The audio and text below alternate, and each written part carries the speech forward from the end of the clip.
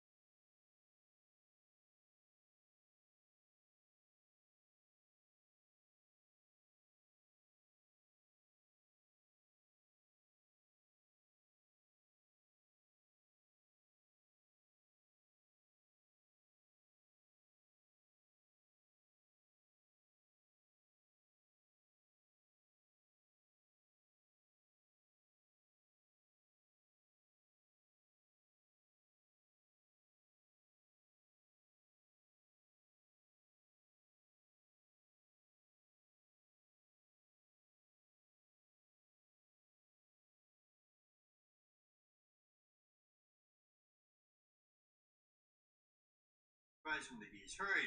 The world is not going to get better. Do what you want to do now. Prologue is over. Soon actors will come on stage. The world is not going to get better. Advice from the geese. Hurry! The world is not going to get better. Advice from the geese. Hurry!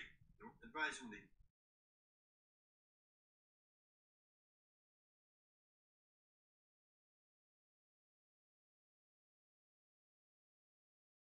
Hurry! The world is not going to get better. Do what you want to do now. The prologue is over. Soon actors will come on stage carrying the coffin. I don't want to frighten you, but not a stitch can be taken on your quilt unless you study. The geese will tell you a lot of crying goes on before dawn comes. Do you have a friend who has studied prisons? Does a friend say, I love the 12 houses? The word houses suggests prison all by itself. So much suffering goes on among prisoners. There's so much grief in the cells. So many bolts of lightning keep coming down from the unborn. Please don't expect that the next president will be better than this one. 4 o'clock in the morning is the time to read Basilides. Every seed spends many nights in the earth. Robert, you've always been too cheerful. You, too, will not be forgiven if you refuse to study.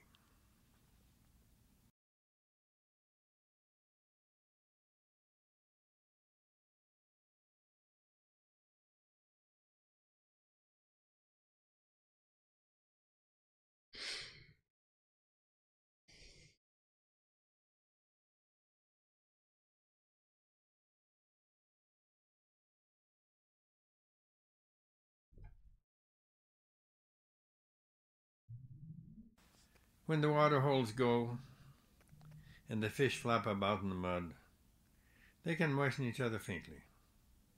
But it's best if they lose themselves in the river. You know how many Greek ships went down with their cargoes of wine. If we can't get to port, perhaps it's best to head for the bottom.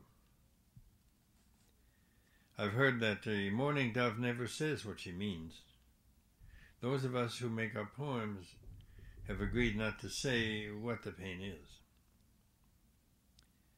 Eliot wrote his poems for years standing under a bare light bulb. He knew he was a murderer, and he accepted his punishment at birth. The sitar player is searching now in the backyard, now in the old dishes left behind on the table, now for the suffering on the underside of a leaf. Go ahead, throw your good name into the water. All of those who have ruined their lives for love are calling to us from 100 sunken ships.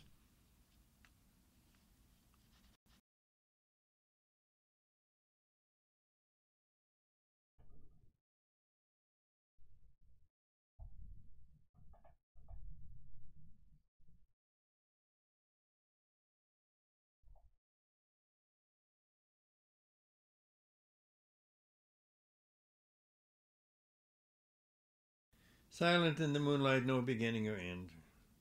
Alone and not alone. A man and a woman lie on open ground, under an antelope robe. They sleep under animal skin, looking up at the old clear stars. How many years? The robe thrown over them, rough, where they sleep. Outside, the moon, the plains, silent in the moonlight. No beginning or end.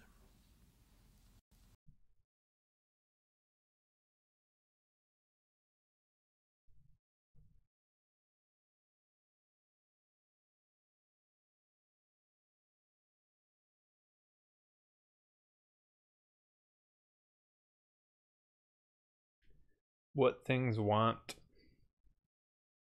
You have to let things occupy their own space. This room is small, but the green cité likes to be here.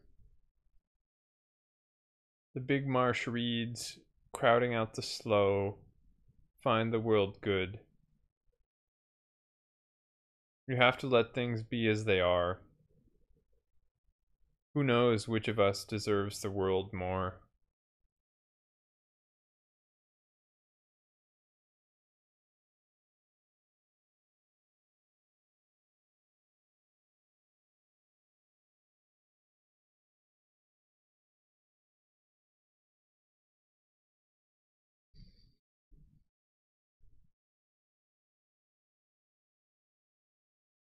Oh well.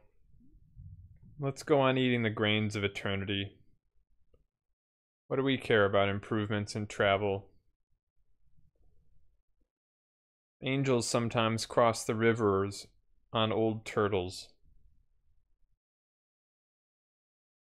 Should we worry about who gets left behind? That one bird flying through the clouds is enough.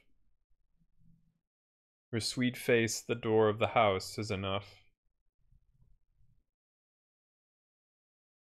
The two farm horses stubbornly pull the wagon.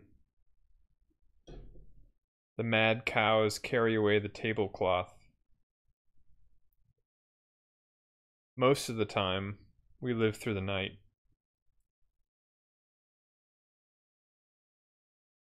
Let's not drive the wild angels from our door. Maybe the mad fields of grain will move. Maybe the troubled rocks will learn to walk.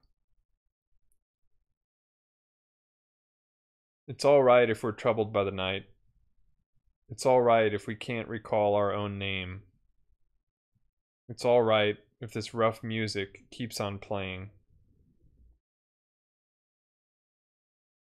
I've given up worrying about men living alone. I do worry about the couple who live next door. Some words heard through the screen door are enough.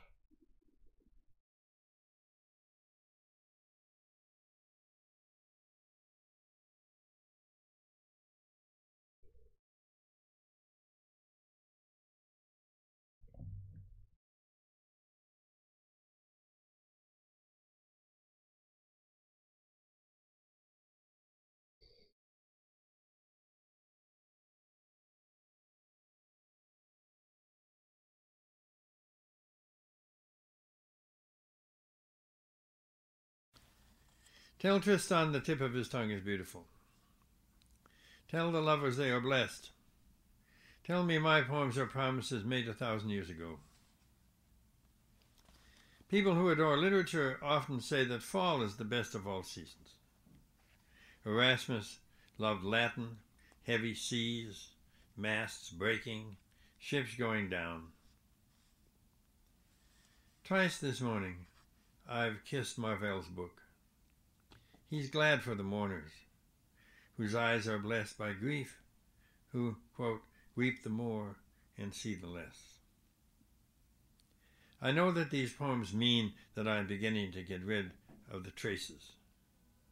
But at this rate, I'll still be washing the floor when the flood comes. Every drop of water has inside it the strange, mad longing to be the ocean. I don't need to say why every grass blade is so thin. Robert, your take on the fall is right.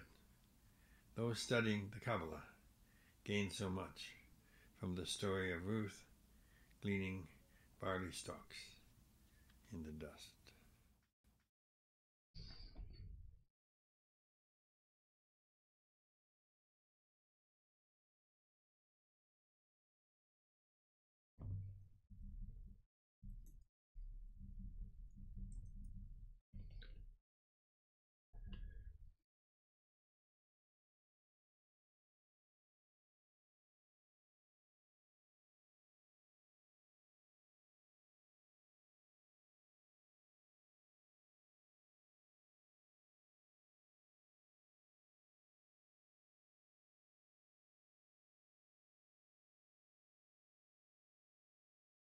Over my head I see the bronze butterfly asleep on a black trunk, blowing like a leaf in green shadow.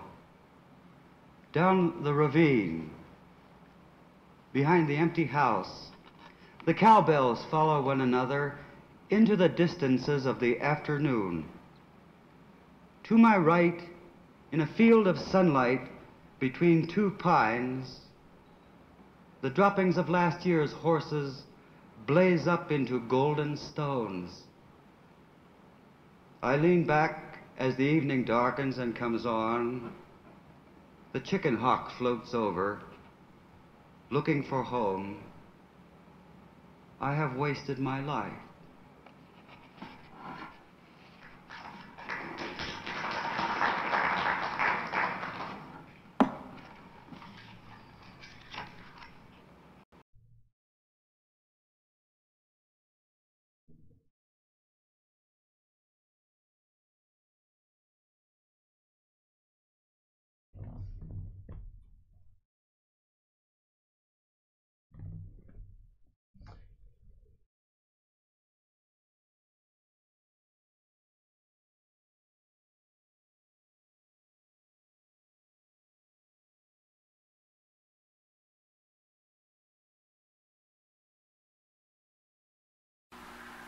This is called Living by the Red River, and it's one of a few poems I wrote that had to do with the edge of the prairie. I was up in Fargo, North Dakota. Fargo is a nice city of about 60,000 people.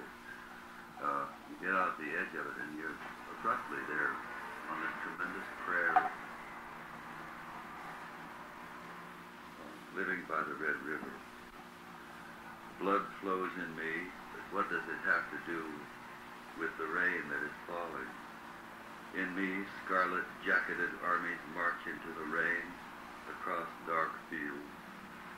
My blood lies still, indifferent to cannons on the ships of imperialists drifting offshore. Sometimes I have to sleep in dangerous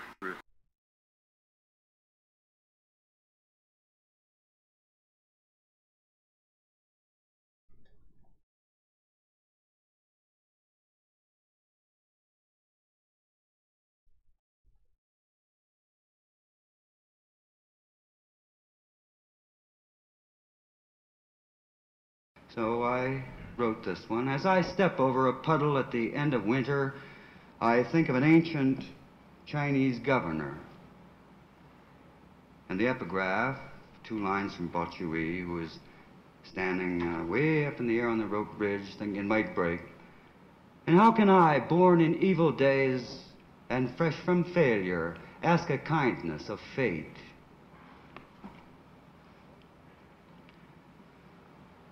Bottiui, balding old politician, what's the use? I think of you uneasily entering the gorges of the Yangtze when you were being towed up the rapids toward some political job or other in the city of Chungshou. You made it, I guess, by dark. But it is 1960. It is almost spring again, and the tall rocks of Minneapolis build me my own black twilight of bamboo ropes and waters. Where is Yan Chen, the friend you loved? Where is the sea that once solved the whole loneliness of the Midwest? Where is Minneapolis? I can see nothing but the great terrible oak tree darkening with winter. Did you find the city of isolated men beyond mountains? Or have you been holding the end of a frayed rope for 1,000 years?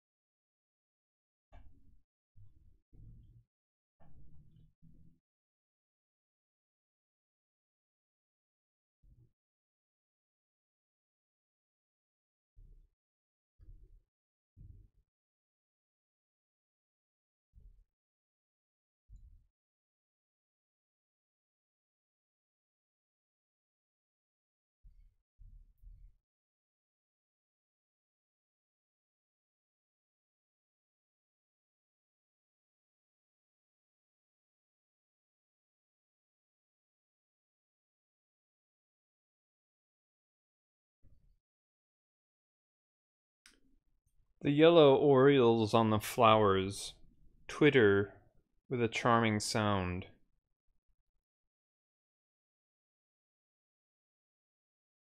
A beauty with a face like jade faces them as she toys with her sounding strings.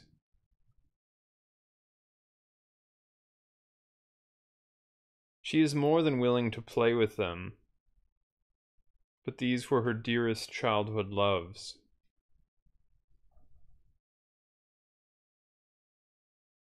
The flowers fly away, and the birds leave too. She spills her tears in the autumn wind.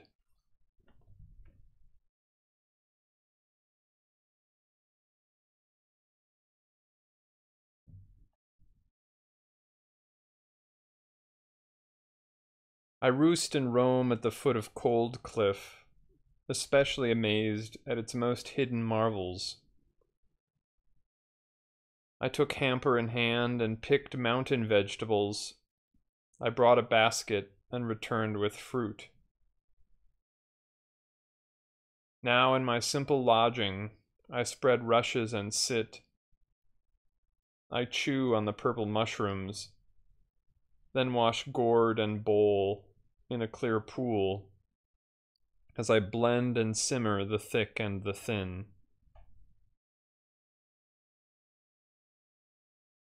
Basking in the sun, I sit with my robe about me, idly reading the poetry of the men of old.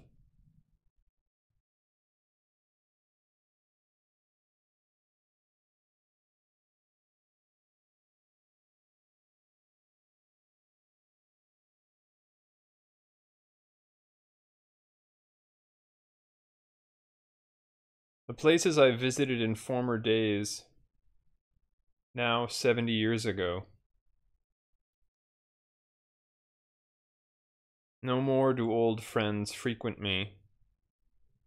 They're buried now in old tomb mounds. And now my head's already white, while I still keep to this cloud shred of hill.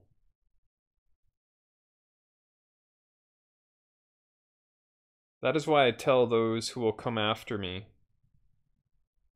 why not read these words of old?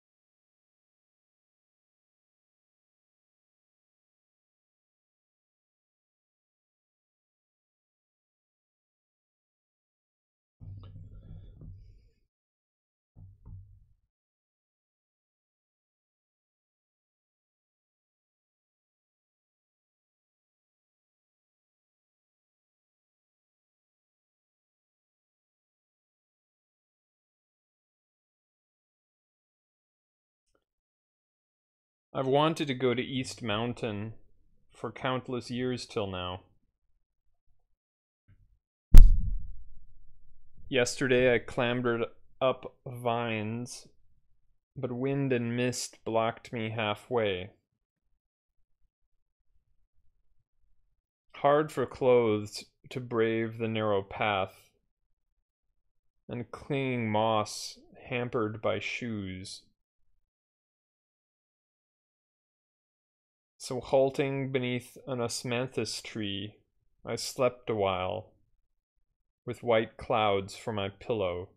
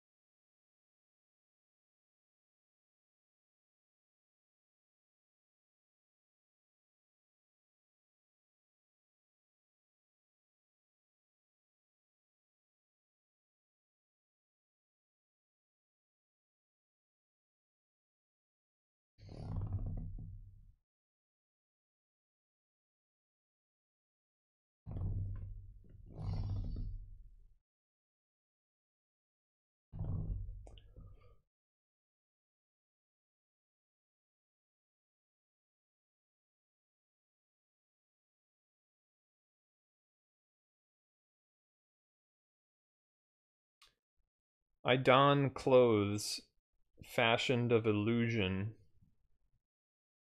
and tread in shoes made of tortoise fur. In my hand I grasp a bow of rabbit horn, planning to shoot the demons of ignorance.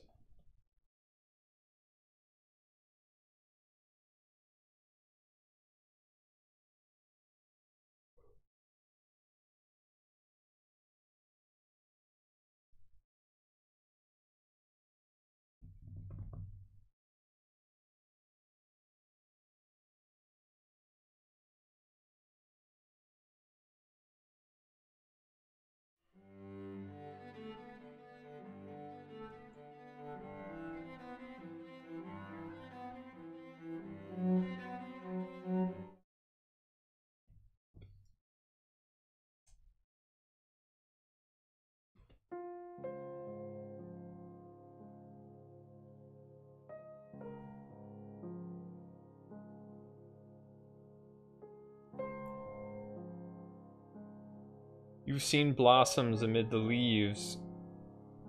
How long will they remain fine? Today I fear someone will pluck them. Tomorrow, I'll wait for them to be swept away.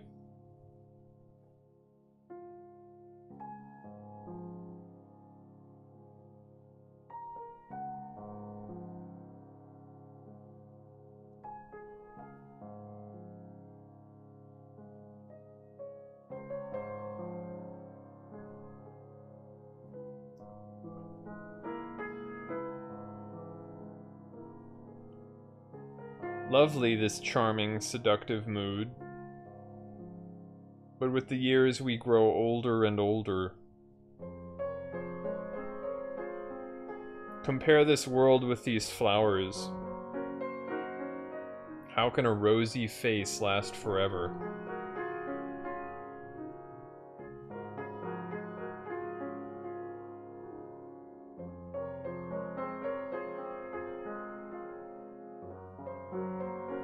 Rafters of cinnamon wood. That's not my house. The pine tree forest. That's my home. A single life passes in an instant. Don't say that worldly affairs are slow to come. If you're not building a raft to cross the river, then you'll drift away because you picked flowers.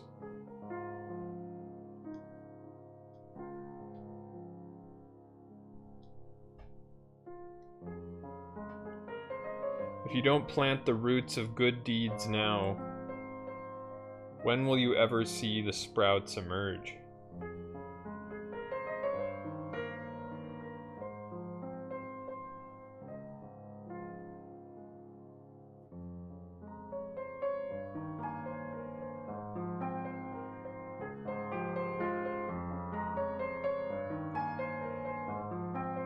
I've been in the world for 30 years, and I must have traveled 1,000,000 miles.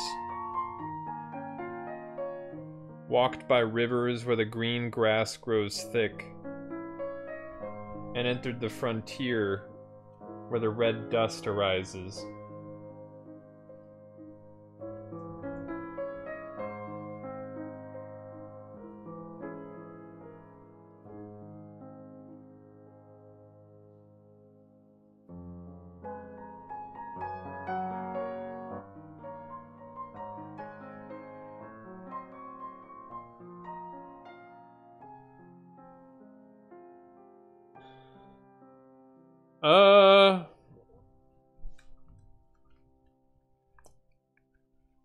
I'm a bit, melancholy and agitated, I would say.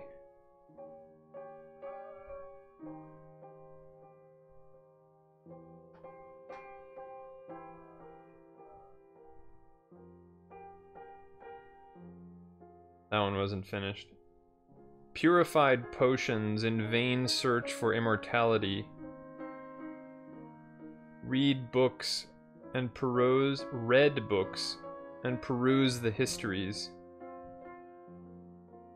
Today I return to Cold Mountain, pillow myself on the cheek, and wash out my ears.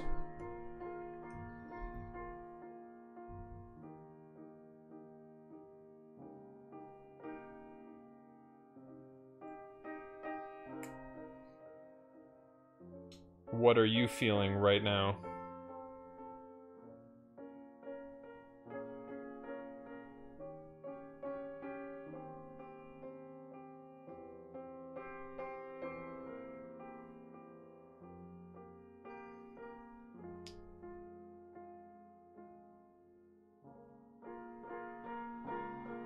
A dress?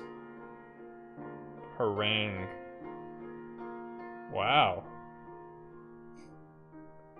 The mirror of my mind.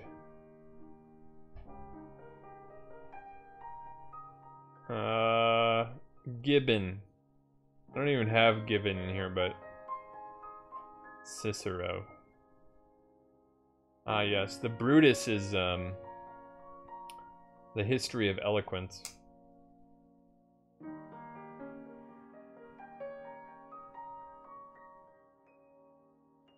I think this is Darwin. Orifice. Oh no. This is a 19th century eugenics text. That'll cheer me up. She would upon occasions treat them with freedom, yet her blank was so awful that they durst not fail in the least point of respect.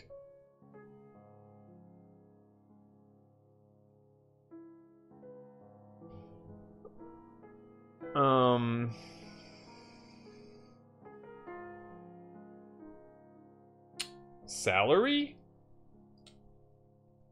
Demeanor. Who would use durst in their prose?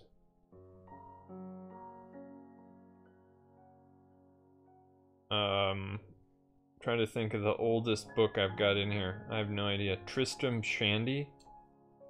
Oh yeah, Jonathan Swift. He's way overrepresented.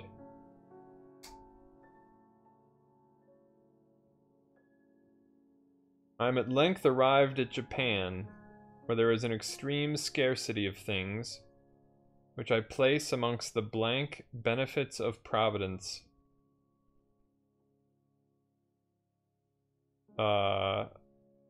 Bountiful.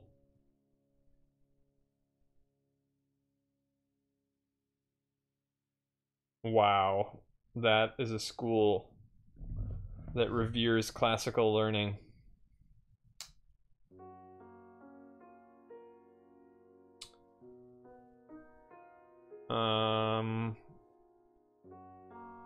I'll say this is John Fletcher. This is Dryden. Now, what was Dryden doing writing about Japan? Is my question. Japan at the time was probably a pretty nice place. I don't know if that was the Edo period, the 1700s. Maybe Edo was a bit earlier. Let's see, that was Dryden 16. That is volume 16 of Dryden's complete works. Oh.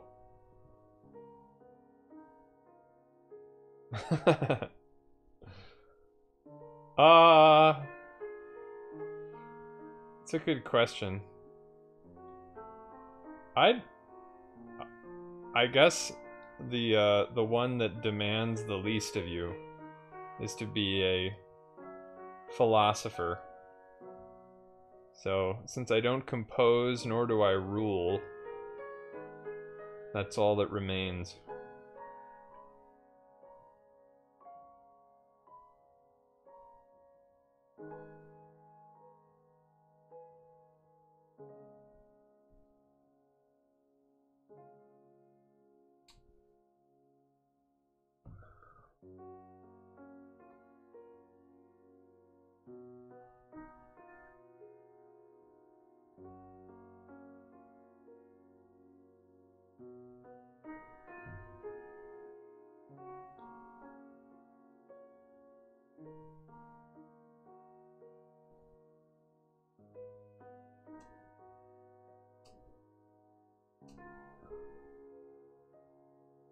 Here it is. What is this text? Oh, wow. You know what? I think this might be... Looks like the same story that Scorsese used for Silence. Did you happen to see that movie?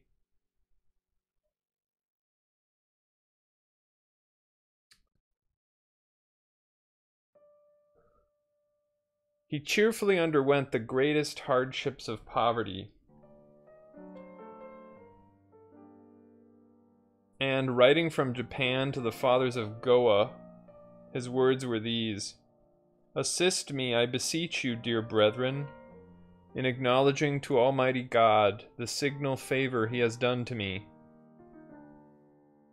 I am at length arrived at Japan, where there is an extreme scarcity of all things, which I place amongst the greatest benefits of Providence."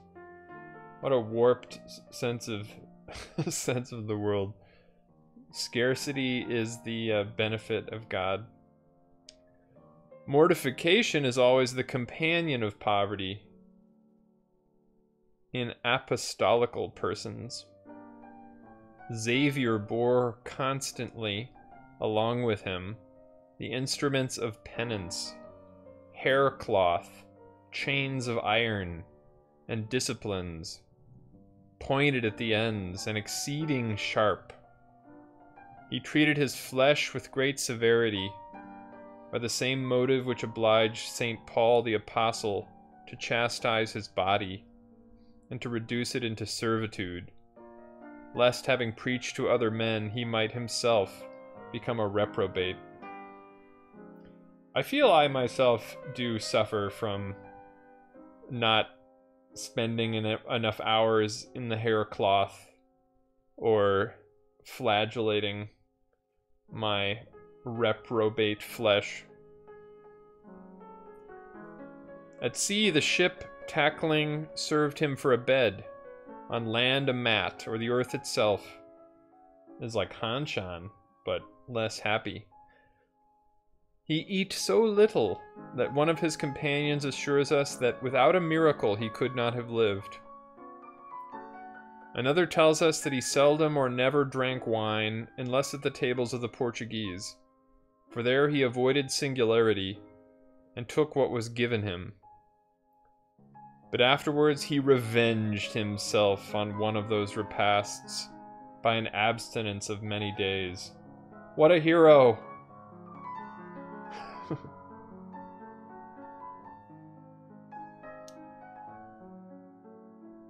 What is this?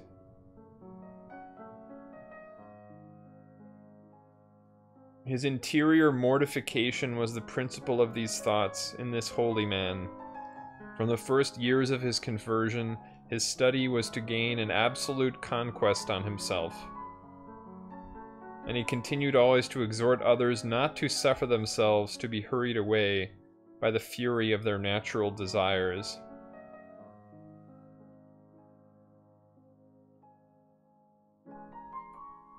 By the daily practice of these maxims, Xavier came to be so absolute master of his passions that he knew not what it was to have the least motion of choler and impatience. And from thence proceeded partly that tranquility of soul, that equality of countenance, that perpetual cheerfulness, which rendered him so easy and so acceptable in all companies. This reminds me a lot of what we were reading here yesterday. Namely the Visuddhimagga. And what I was actually looking for in that yesterday, I didn't find. So I would like to actually find it now and compare this description of Xavier and his mortifications to the Theravada Nibbana. here described as virtue.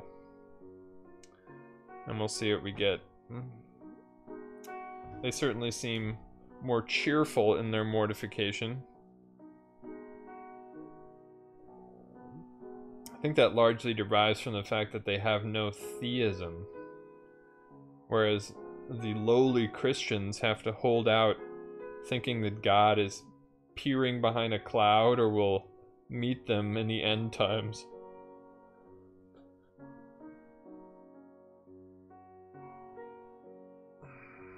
There's a gorgeous description of virtue in here.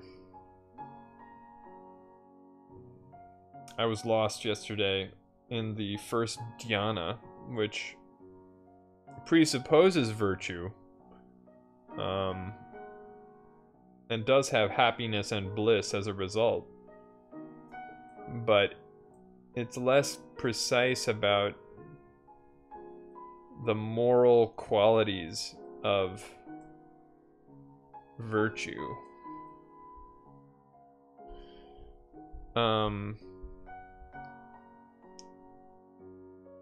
This whole work, this 800-page work, is an explication of this line. When a wise man established well in virtue develops consciousness and understanding, then as a Bhikkhu, ardent and sagacious, he succeeds in disentangling this tangle.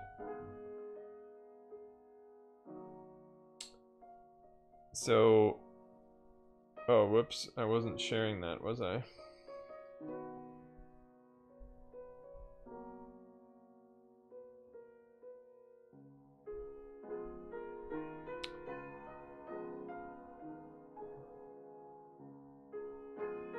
Huh.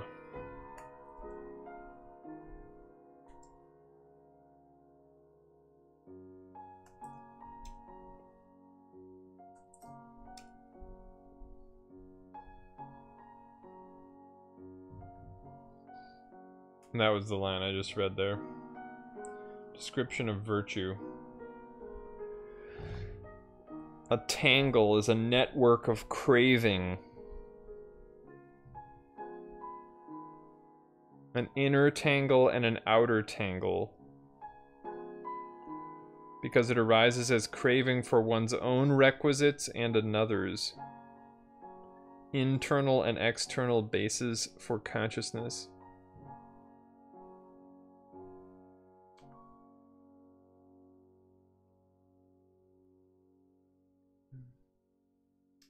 Purification should be understood as nibbana, which good old Xavier over here was lashing himself with, mortifying himself with whips in order to achieve.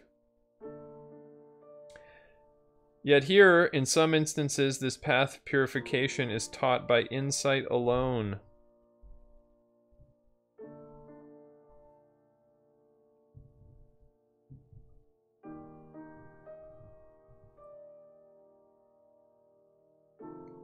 He who is possessed of constant virtue, who has understanding and is concentrated, who is strenuous and diligent as well, will cross the flood so difficult to cross. It did look like Xavier had a kind of a peg on that. I mean, they did say he was the master of his passions, which is a, you know, not bad start.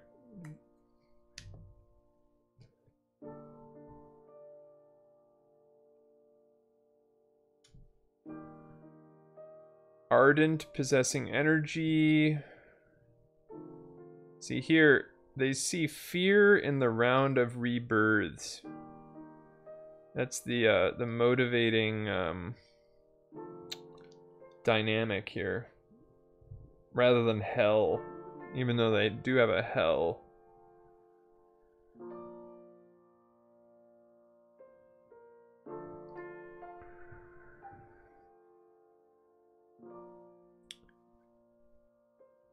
Okay, so we're gonna get 3 trainings. The disposition good in 3 ways. necessary condition for the threefold clear vision, many trinities here, avoiding the two extremes, cultivating the middle way, surmounting the states of loss, abandoning the defilements in three aspects, purification of the three kinds of defilements, etc., etc. For the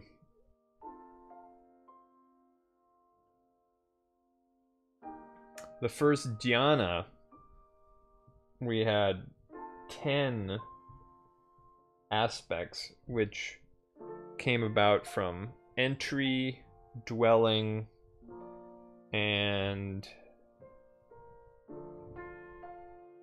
refinement.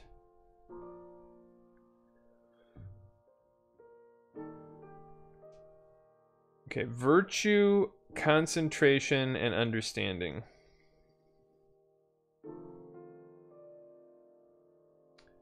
Here's a good negative description of virtue. One who is virtuous has nothing to be remorseful about. Which also yesterday, reading the Anu Yoga commitments, still leaves quite a wide range of activity to the ambitious bodhisattva.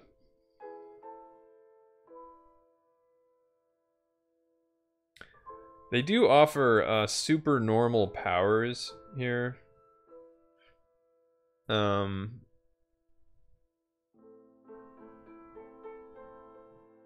Immovability. Seems that Xavier had something similar. The 6 kinds of direct knowledge.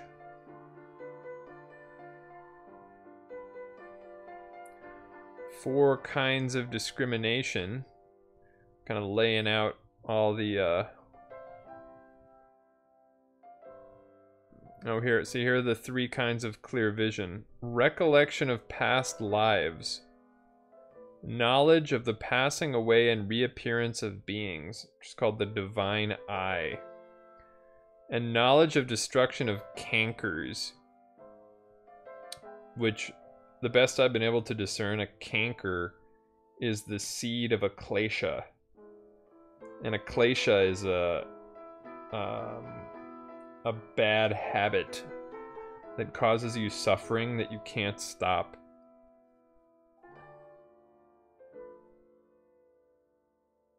Three kinds of clear vision, 6 kinds of direct knowledge, knowledge of supernormal power, the divine ear, penetration of minds, recollection of past lives,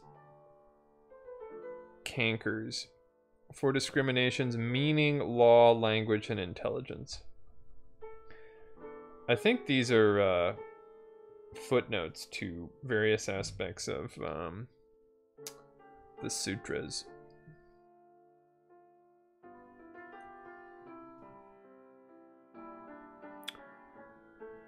I am still looking for a particular description of virtue, which... There we go. What is virtue? In what sense is it virtue? What are the benefits of virtue? How many kinds of virtue are there? What is the defiling of it, and what is the cleansing of it?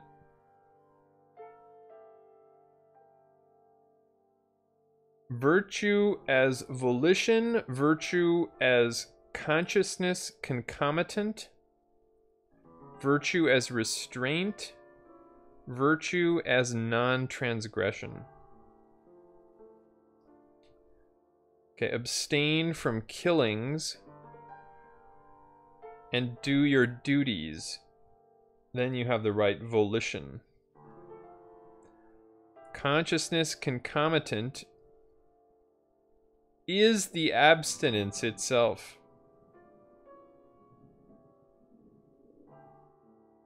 So I guess you will it, and then you are it. Virtue as volition has 7 volitions that accompany the first 7 of the 10 courses of action.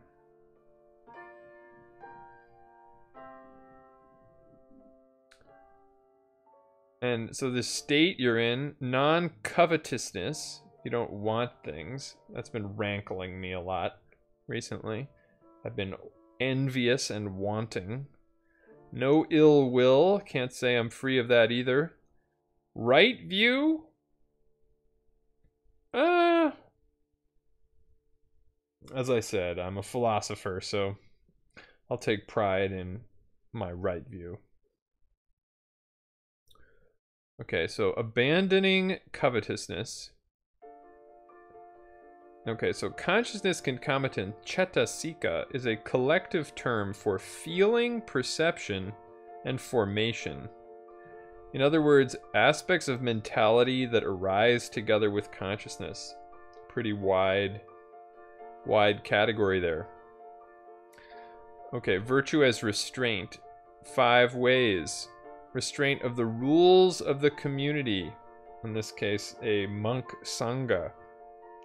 The Patimokkha vows. Restraint by mindfulness. Can never get enough of that. Restraint by knowledge. Patience. And energy.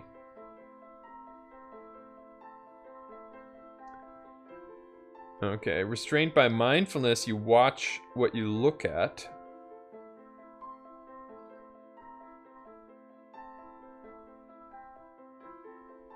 Restraint by knowledge is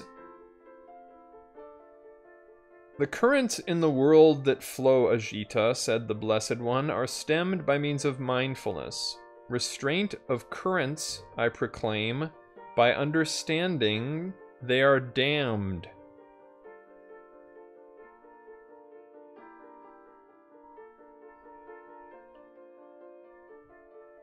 Currents.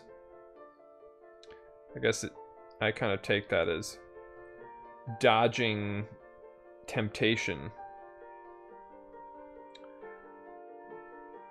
Okay, patience, straightforward. Energy.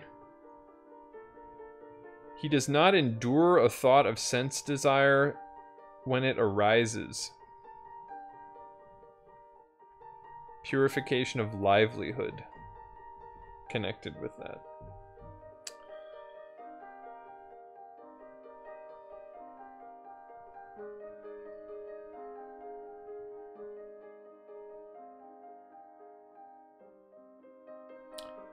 Non-transgression. Okay, so that was a negative description of virtue.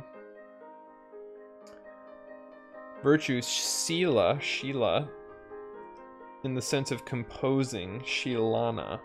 What is composing? Coordinating, non-inconsistency of bodily action due to virtuousness. Practice what you preach. Upholding, a foundation for profitable states.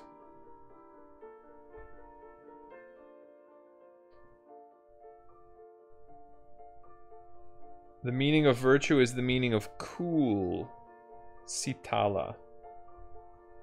I like the etymological derivation. They seem to have considered that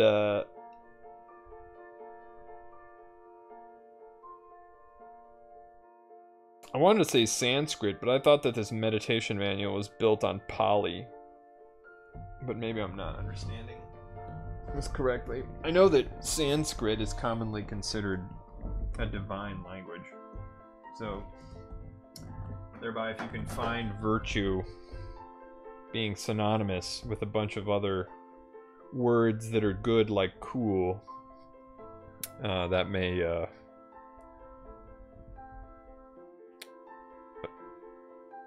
confirm for you you're on the right path.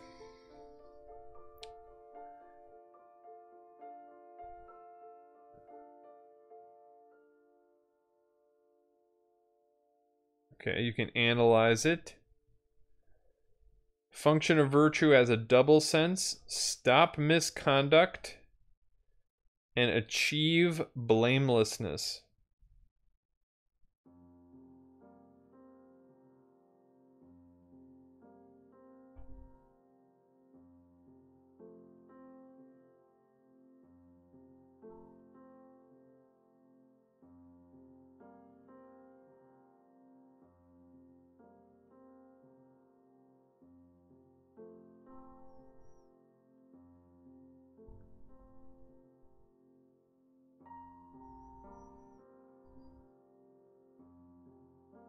Virtue will appear as purity.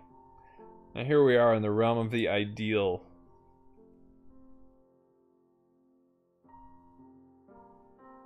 The flip side of purity is conscience and shame, which seems to presume that we have an intuition of this intrinsic good.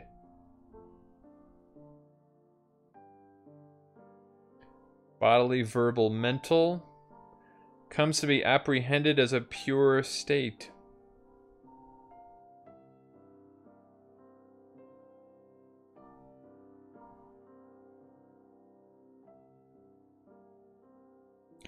When conscience and shame are in existence, virtue arises and persists.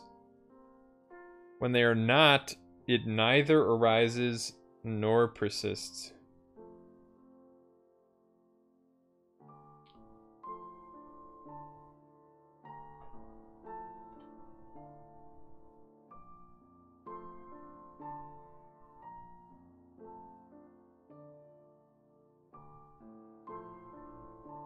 It's nice melancholic piano accompaniment.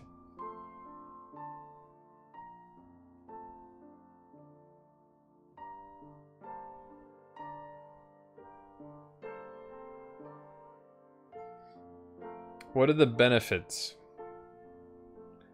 Okay, non-remorse. Non-remorse as the aim, non-remorse as the benefit.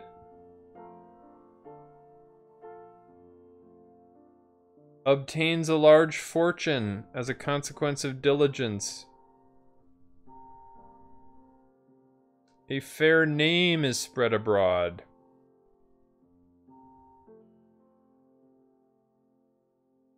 When entering an assembly, he does so without fear or hesitation, because he just knows how good he is. Dies unconfused. Not bad.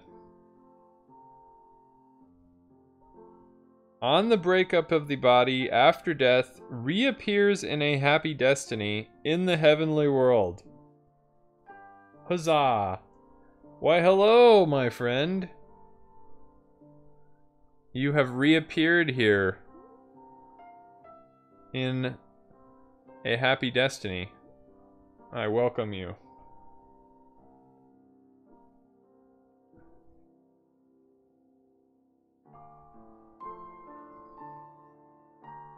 I've come over to your side of the fence, and now I do all my time investigating. I still do throw blanks out here, though.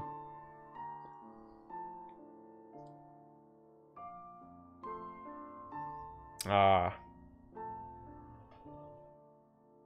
I had some rather disturbing dreams last night, which unfortunately is a rather common occurrence for me. So I sympathize.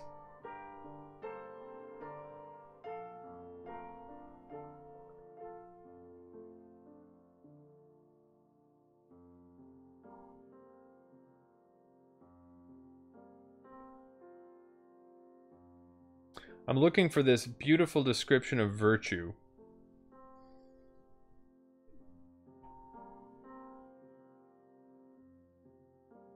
I didn't write them down. I can still see the one I had before. It was very frightening.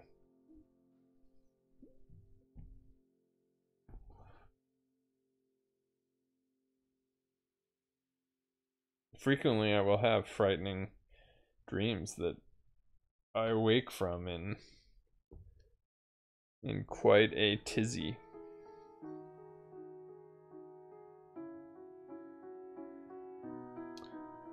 How many kinds of virtue are there? Keeping and avoiding.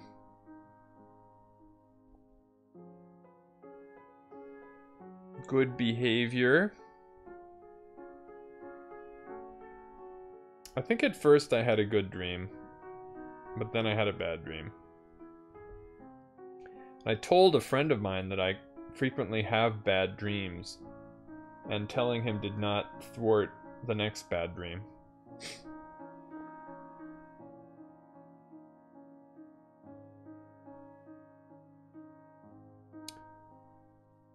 Temporary or lifelong virtue, limited and unlimited, mundane, supramundane, inferior, medium, superior, giving precedence to self, the world, or the Dhamma, purified, unpurified, etc., etc. Yeah. It is kind of unfortunate. He was rather surprised to hear that, and said that most people, he thought, do not have bad dreams frequently.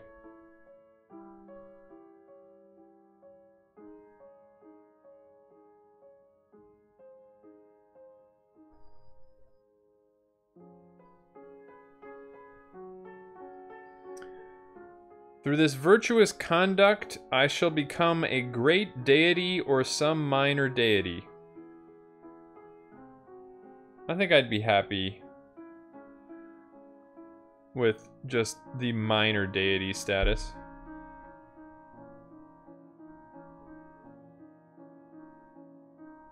Oh, that one actually isn't virtuous because that's dependent on craving.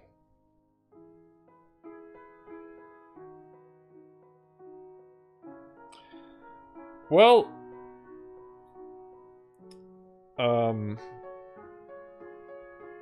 it's more of a slow corrosion of life. I fear that it does bespeak a deep unsettlement.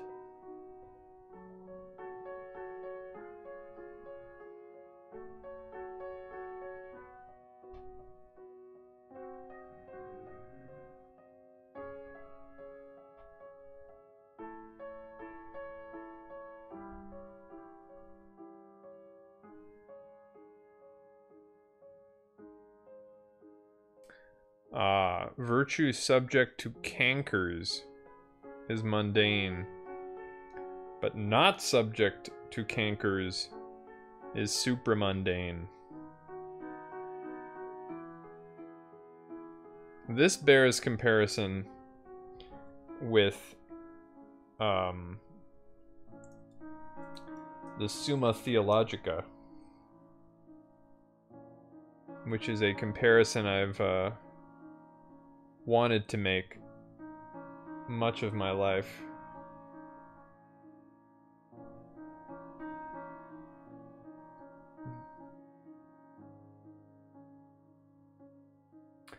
Yeah, I definitely had the teeth falling out dreams.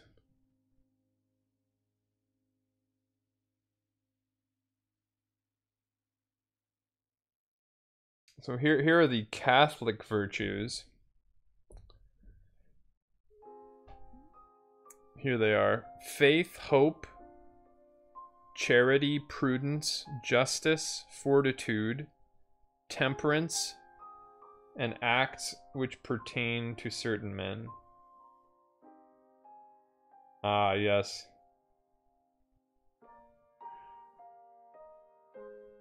I don't have those as much anymore. Sometimes I do. There was a happy aspect of my dream at first last night.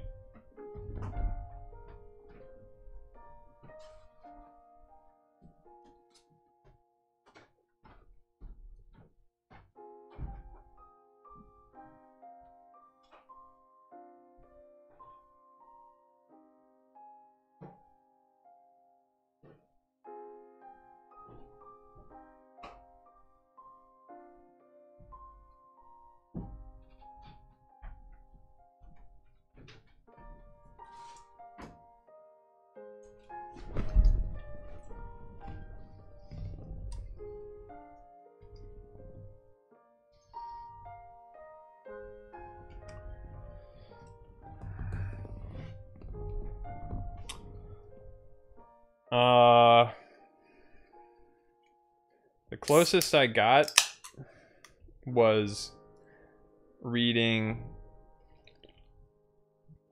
this Buddhist text, which has visionary cultivation.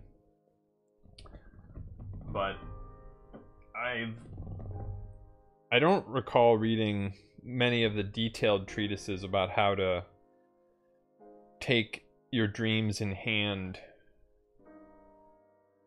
LaCroix.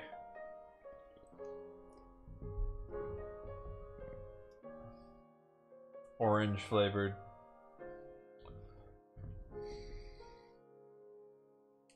It's my vice.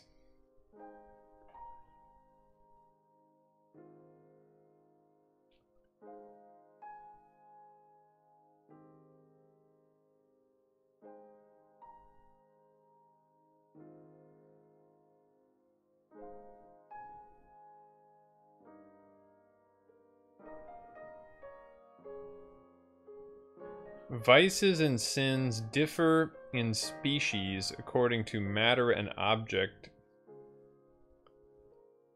It's just sparkling water with some flavoring.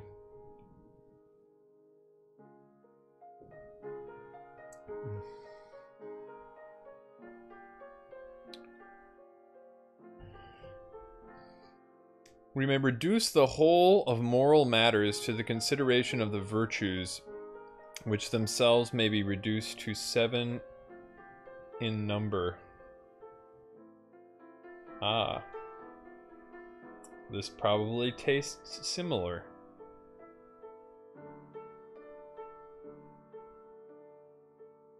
Do you feel that that may have disrupted your sleep? 3 of these are theological virtues, which we treat first, while the other 4 are cardinal virtues, which we teach afterwards. Of the intellectual virtues, there is 1, prudence, which is included and numbered among the cardinal virtues. Art, however, does not pertain to moral science, which is concerned with things to be done, for art is right reason about things to be made. The other 3 intellectual virtues, besides prudence, wisdom, understanding, and knowledge, agree in name with the gifts of the Holy Ghost.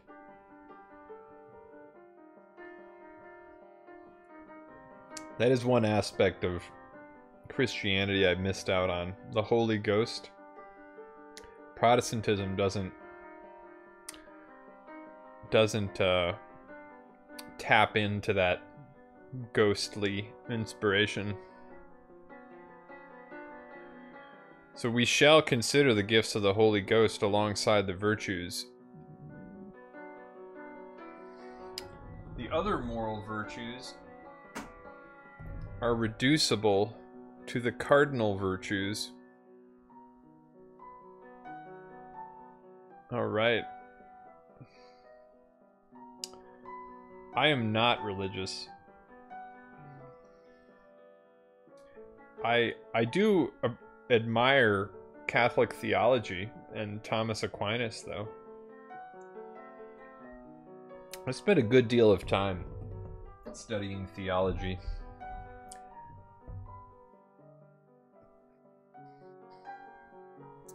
Faith itself, the object of faith, the act of faith, the outward act of faith, the virtue of faith, those who have faith, the cause and effects of faith.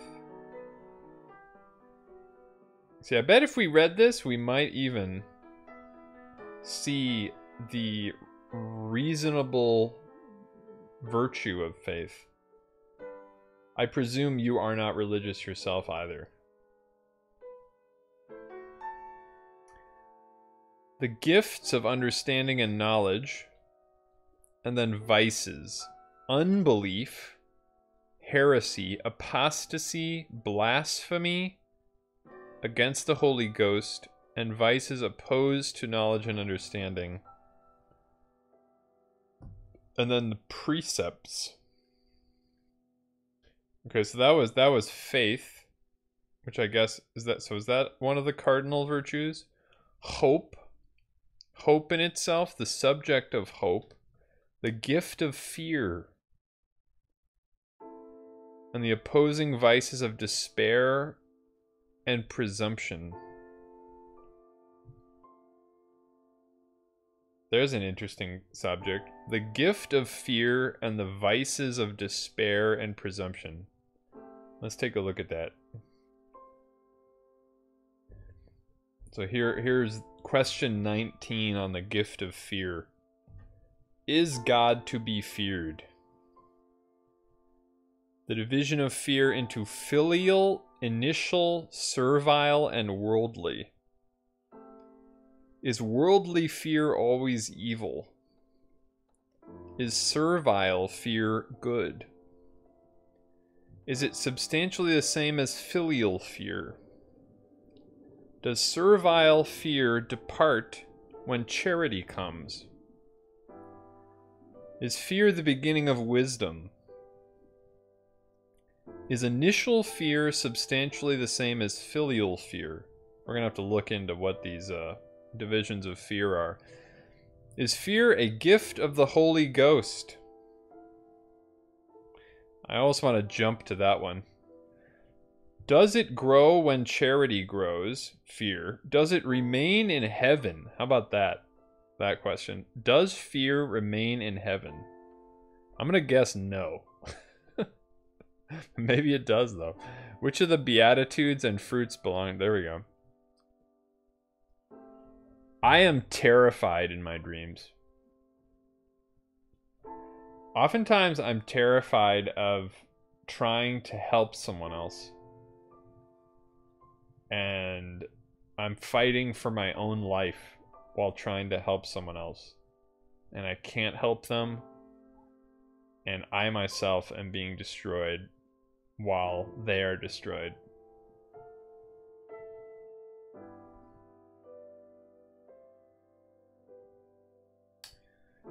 But thankfully I'm going to heaven, where there may or may not be fear.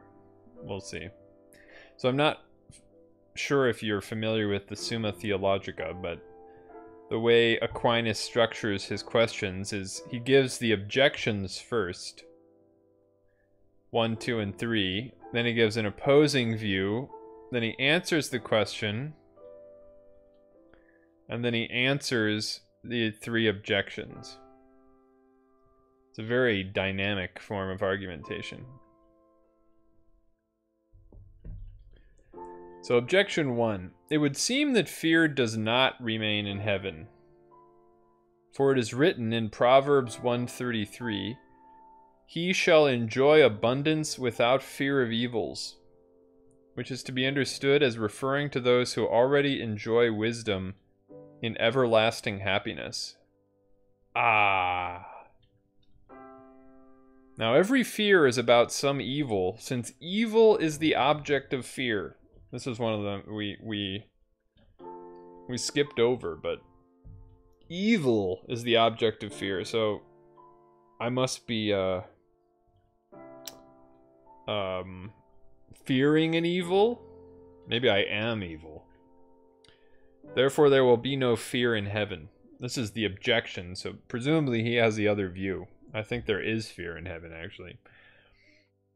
Objection 2. Further, in heaven men will be conformed to God.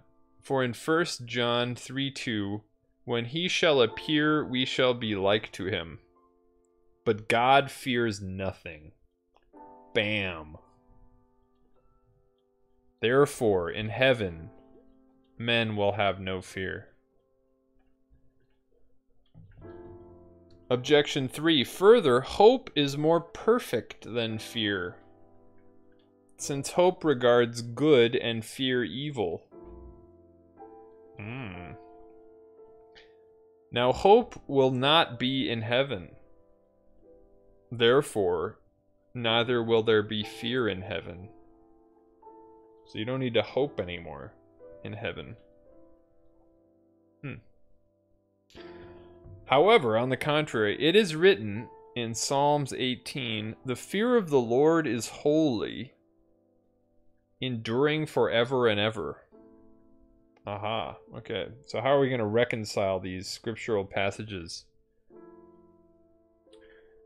Aquinas answers that servile fear or fear of punishment will by no means be in heaven, since such a fear is excluded by the security which is essential to everlasting happiness, which I guess we get in heaven.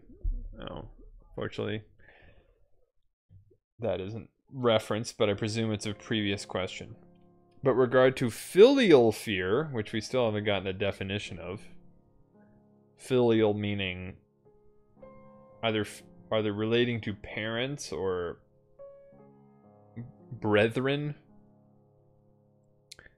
as it increases with the increase of charity, and this is fear on behalf of others, so is it perfected when charity is made perfect. Hence in heaven it will not have quite the same act as it has now. Okay. In order to make this, it's like Dante. Dante was, even though he was, I actually haven't read much of Paradise, but he was certainly, yeah, well, I'm not sure about Paradise. Maybe he didn't have to worry much at all about the people there. He worried about the people in purgatory and hell, though. Sometimes too much. In order to make this clear, we must observe that the proper object of fear is a possible evil, just as the proper object of hope is a possible good. And since the movement of fear is like one of avoidance, fear implies avoidance of a possible arduous evil. For little evils inspire no fear. Now, as a thing's good consists in its staying in its own order, so a thing's evil consists in forsaking its order. Maybe that's the essence of why religion has dissolved. The order of good has become non-obvious. Again, the order of a rational creature is that it should be under God and above creatures. Hence, just as it is an evil for a rational creature to submit by love to a lower creature,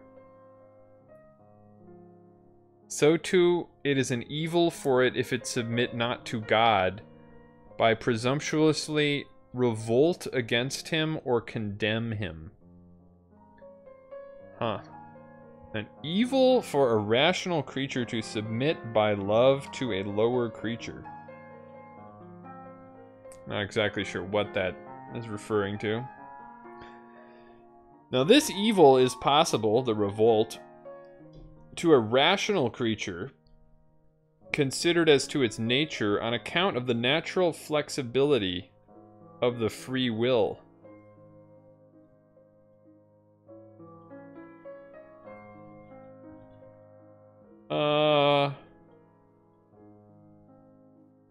Not exactly sure how you're squaring that.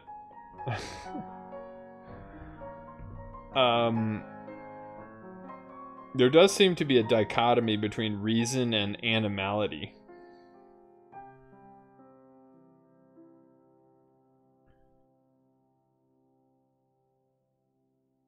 So we can revolt because we have free will. Whereas in the blessed, it becomes impossible by reason of the perfection of glory. Now that's kind of a strange argument. You can be evil because you're rational and you have free will, but the blessed cannot be evil because they have perfected their glory. And we would have to learn more about glory to understand that. Therefore, the avoidance of this evil revolt that consists in the non-subjection to God and is possible to nature, but impossible in the state of bliss, will be in heaven.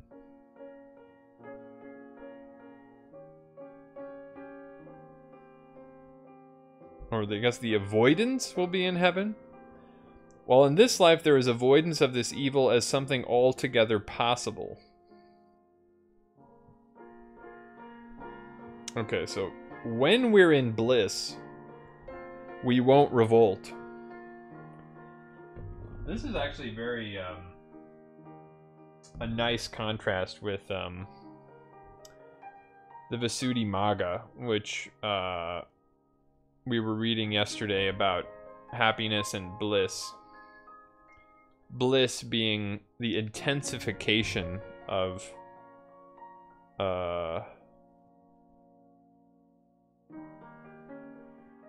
everything.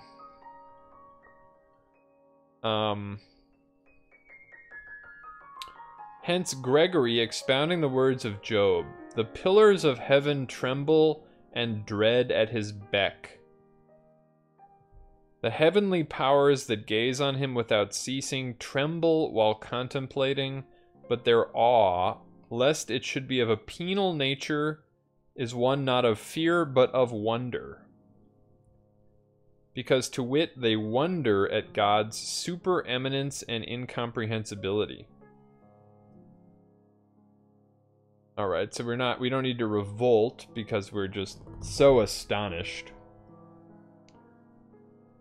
Augustine also says, and admits fear in heaven, although he leaves the question doubtful. If, Augustine says, this chaste fear that endureth forever and ever. Notice that this is a quote. They're justifying this quote from the Psalms. Just presuming that the Psalms came from God.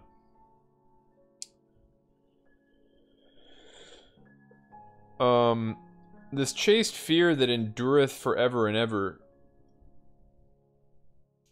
if it's in the future life, it will not be a fear that is afraid of an evil which might possibly occur, but a fear that holds fast to a good which we cannot lose. For when we love the good which we have acquired with an unchangeable love without doubt, if it is allowable to say so, our fear is sure of avoiding evil. Because chaste fear denotes a will that cannot consent to sin, and whereby we avoid sin without trembling, lest in our weakness we fall, and possess ourselves in the tranquility born of charity.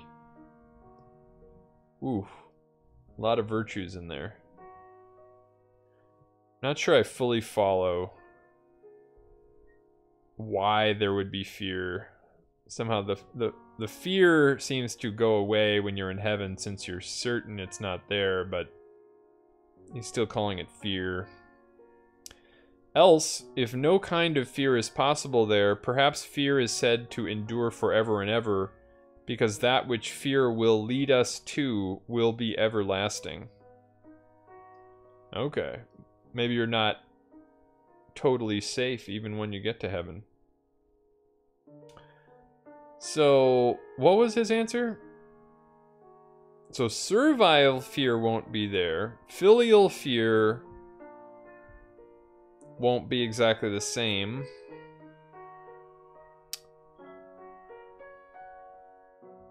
Looks like there might be some kind of fear there. Reply to objection 1. The passage quoted excludes from the blessed the fear that denotes solicitude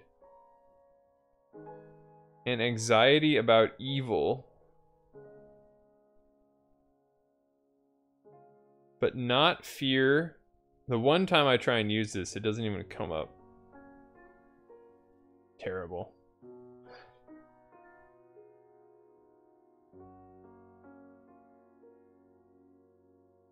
Not fear which is accompanied by security. That is a strange type of fear. Fear and security combined. That seems contradictory.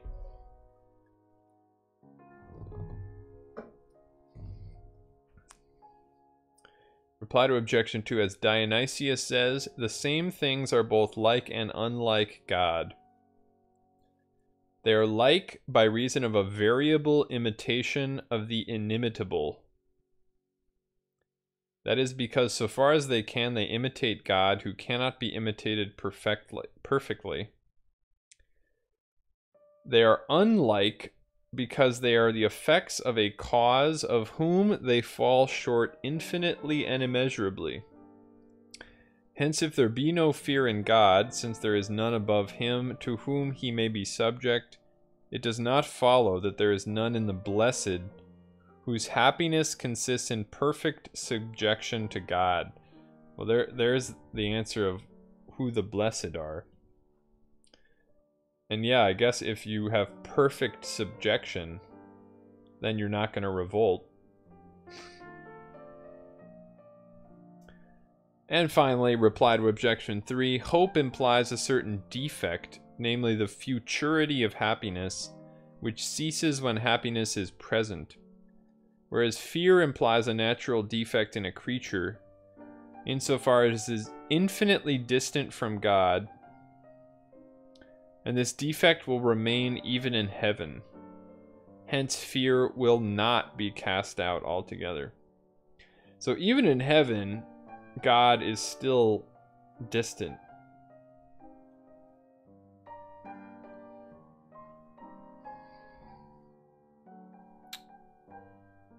Interesting. Such a rich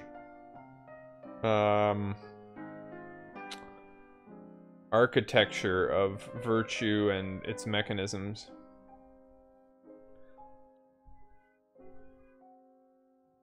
It's inextricably bound up in belief in the Bible being a direct revelation from God. Without that, the core of its argument floats away. I will not forget to actually find my description of virtue here. But this is a nice one, though. Oh yeah, about the cankers, okay. Okay, mundane brings improvement in future becoming, and is a prerequisite for the escape from becoming, according to his head. This is an interesting kind of sequence. This can be compared to the Ta Hiao, the great learning. In fact, I'm gonna bring it up.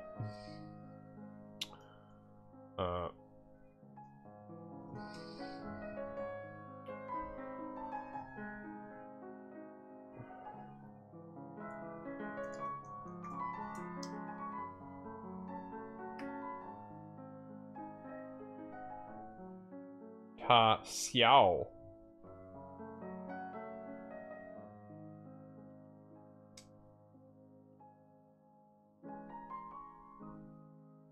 On books.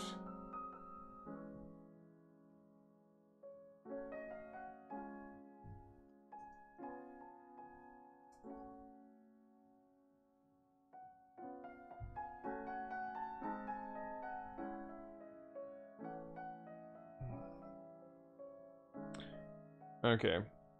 Yeah, so basically this. So what is virtue? You want to show virtue throughout the kingdom? Order your state. You want to order your state? Regulate your family. You want to regulate your family? Regulate your person. You want to cultivate your person? Rectify your heart. You want to rectify your heart? Be sincere in your thoughts. You want to be sincere in your thoughts? Extend your knowledge to the utmost.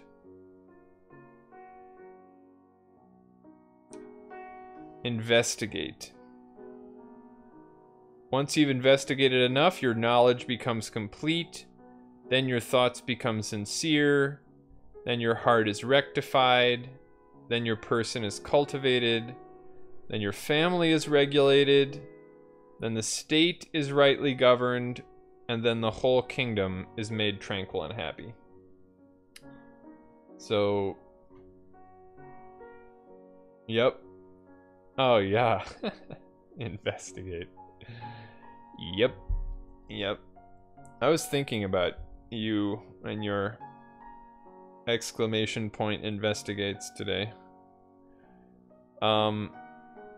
Okay, so I said that this description here bears comparison to that, the great learning. So let us compare here. So discipline is the purpose of restraint.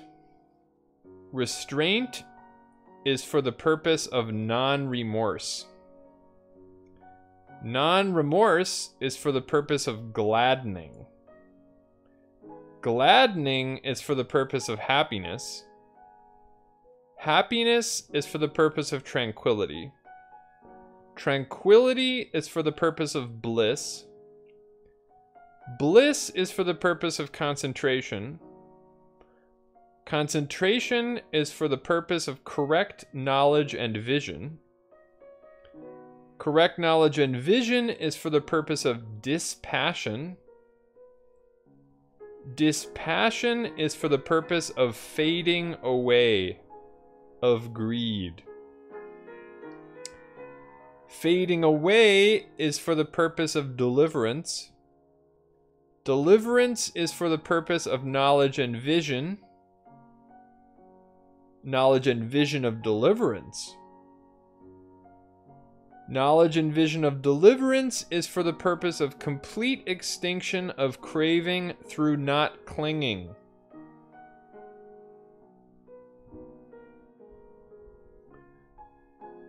Look at that. I think that's the end. Talk has that purpose, counsel has that purpose, support has that purpose, giving ear has that purpose. That is to say, the liberation of the mind through not clinging. That is the ultimate goal. Oh, this guy's getting in the way. Sorry. Han-chan has been obstructing us. There you go. Okay.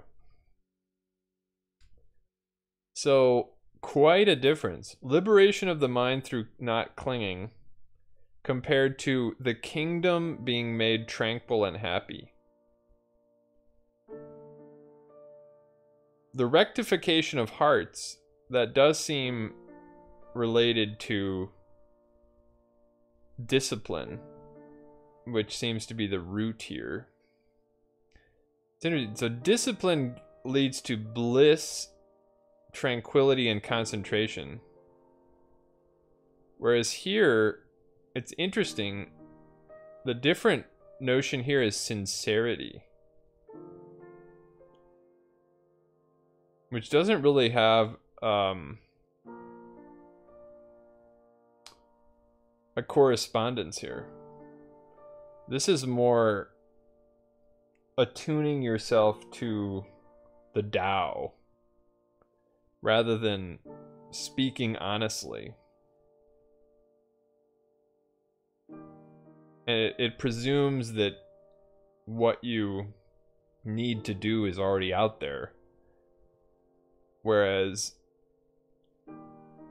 this seems to put forward that you need to know everything in order to determine what to do, but it's not yet determined. Quite a difference. This one being more idealistic. And therefore, they say the super mundane. It's even almost theistic. Above the normal. Super normal. And everything else comes from that. How much zeal you have.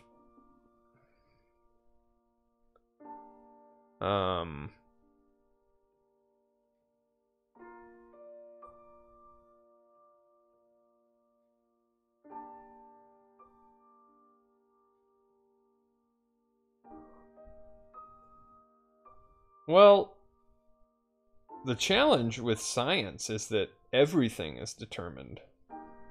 That's what science operates as its methodological presumption. And technology is the manifestation of that determinism, where I can turn my stream on and off. I can flick Han Chan on and off exactly as it was. So finding what isn't determined and then squaring that with free will seems to be the greater challenge.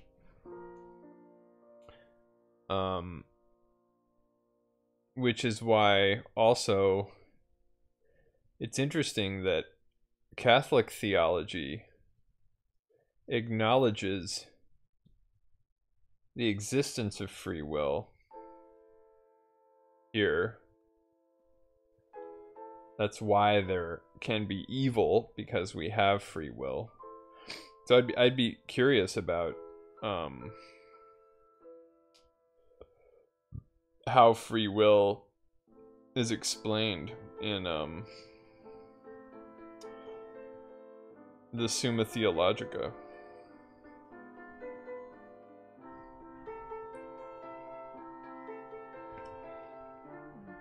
I still have not found the description of virtue that I want to find, though. So I'm going to zoom ahead. Pure. Okay.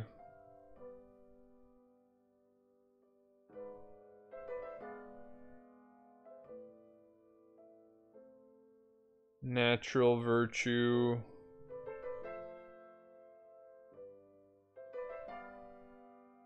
Abstinence. What is the pratimokkha? Where should you live? This is the proper resort.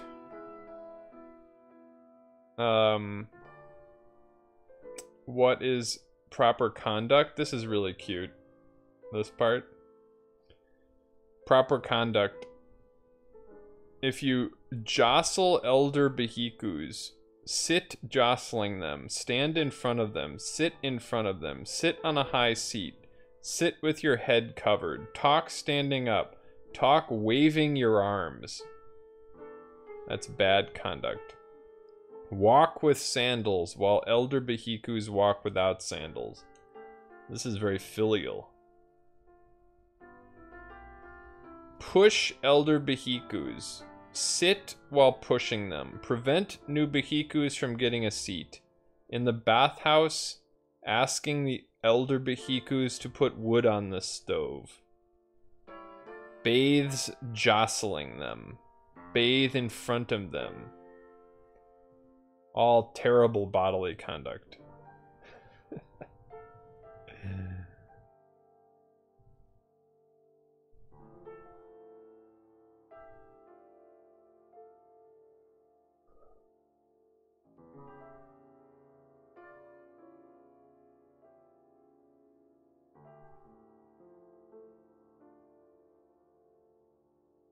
Isn't that charming?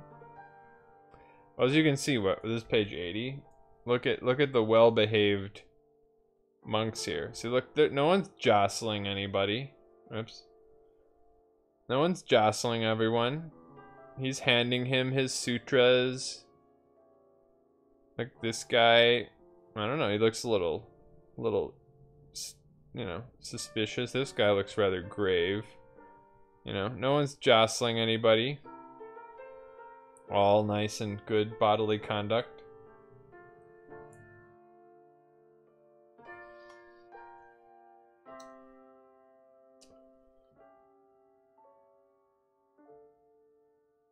Oh no. Oh no, I was the right place.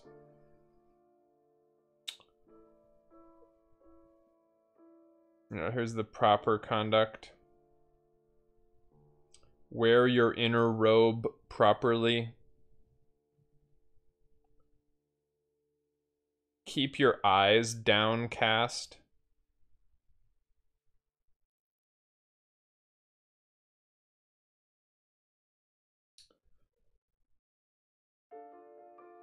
Don't look at elephants.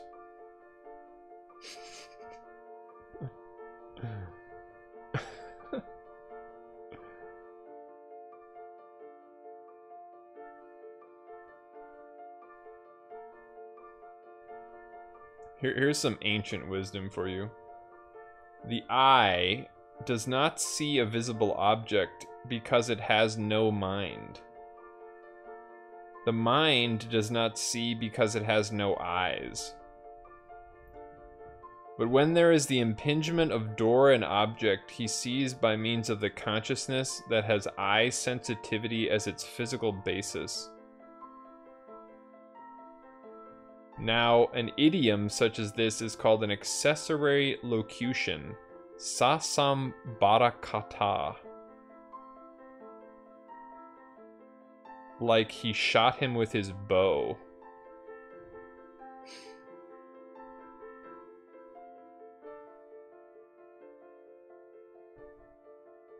Watch out for the sign of beauty. Don't apprehend laughter.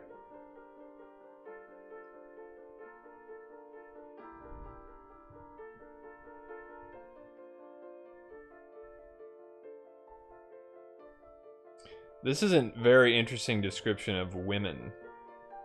The sign of women. What makes up a woman? All such things as the shape that is grasped under the heading of the visible data, materiality, invariably found in a female continuity. The unclear cutness, avisadata, of the flesh of the breasts. Curves. The beardlessness of the face, the use of cloth to bind the hair, the unclear cut stance. Moves.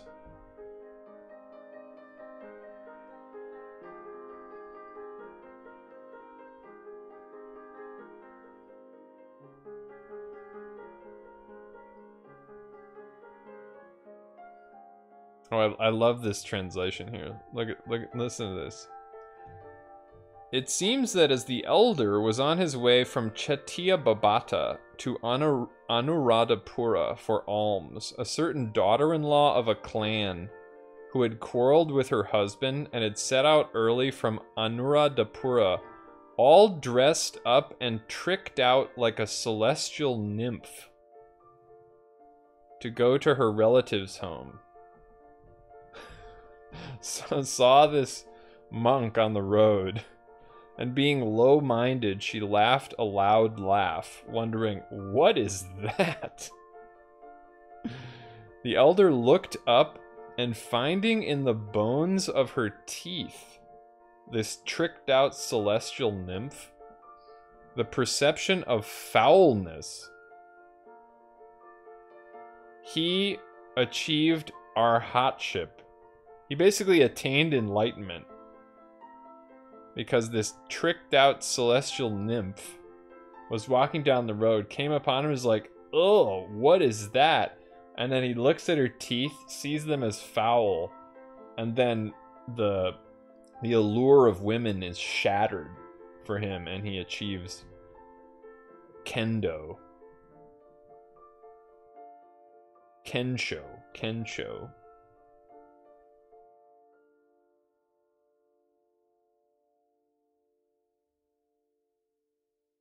But her husband, who was going after her, saw the elder and asked, Venerable sir, did you by chance see a woman?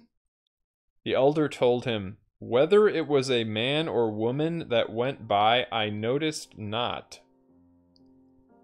But only that on this high road there goes a group of bones.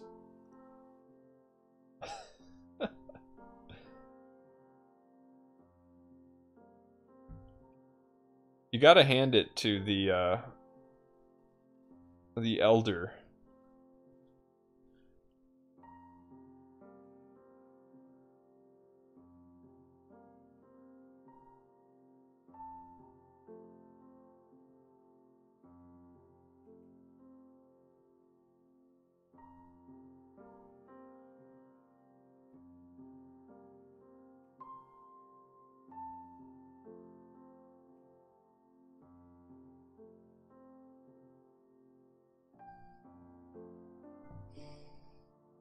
I'm gonna find this description.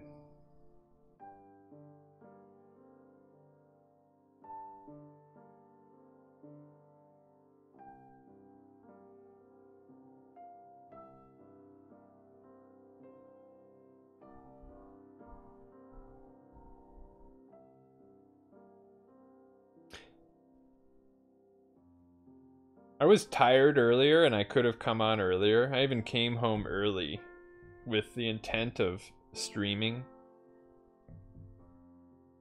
But it seems so challenging. Yet I find more edification studying, and I study much harder streaming than I do on my own.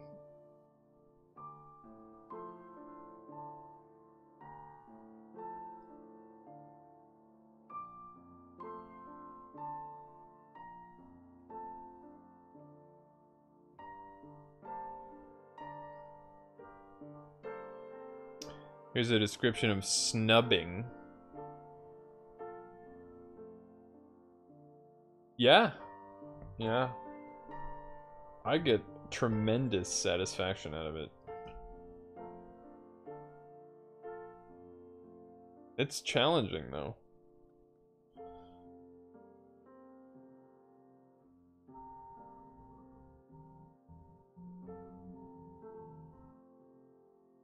I was thinking of trying to describe the basic existential predicament of the streamer. You know, it's like you're kind of forced to direct yourself outward, which is very distinct from being alone. It's not that hard. You think it'd almost be harder than it is, but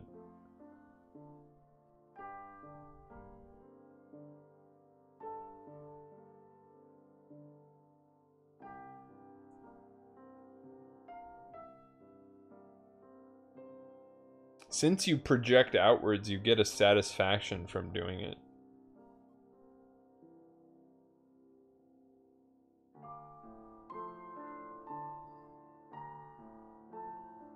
I'm amazed just chatting to people works so well. You'd think you'd actually need more sensorial interaction, but just knowing that there's a mind on the other side that then is receiving what you say and then kind of ventriloquizing the mind interaction apparently is enough for both parties.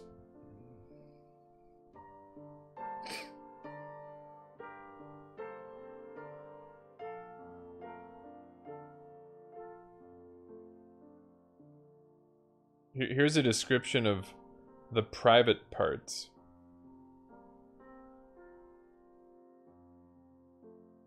Oh, this is why you wear a robe. So they use Latinate terms, the pudendum.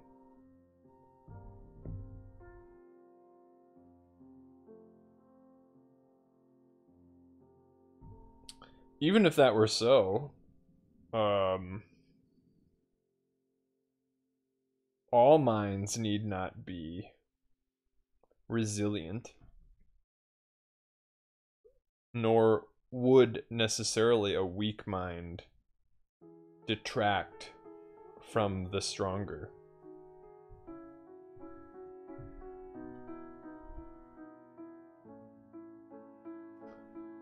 Oh, this is so rigorous.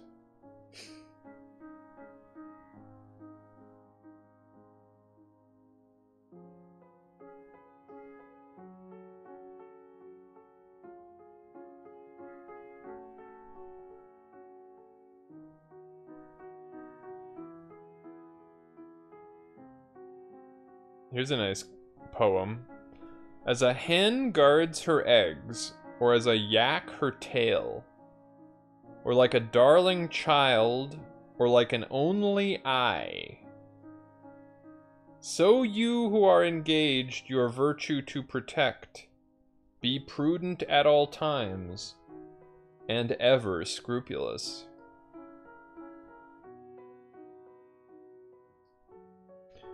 I don't hear very often that exhortation to vigilantly guard your virtue.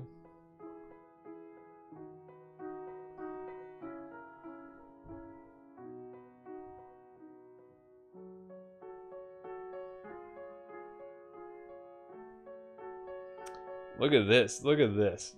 These stories are the best part. Here's the story of elders who were bound by robbers in the forest. In Mahavatani forest. Bound an elder with black creepers, vines, and made him lie down. What did he do? Cry, weep, complain? No. While he lay there for 7 days, he augmented his insight. And after reaching the fruition of no return, he died there and was reborn in the Brahma world. Oh!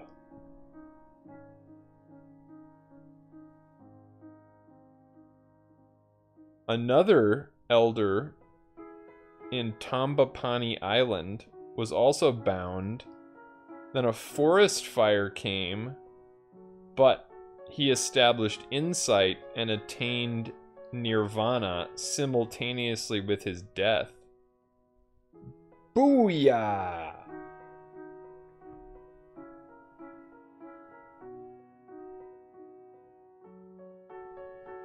Luckily, the elder Abhaya saw his body, cremated it, and built a shrine.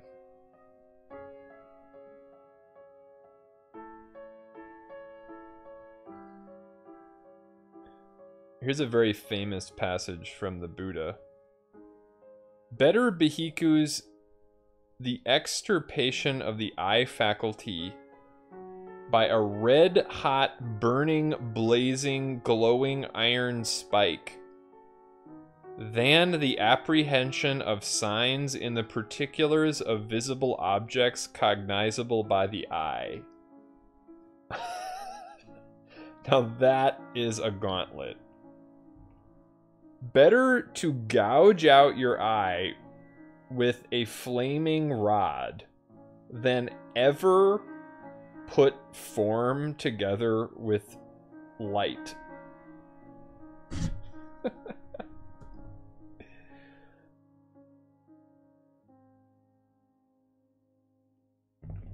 It's a good question. Well, his body must have been largely intact. You know, it's only a forest fire, just like burned through. So his corpse was there. Maybe his rosary.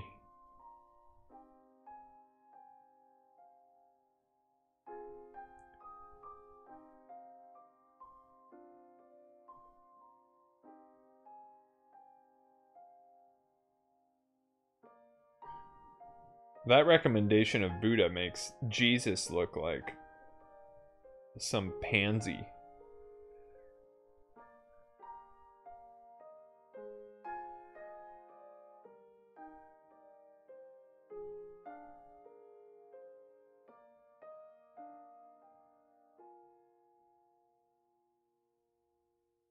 Oh.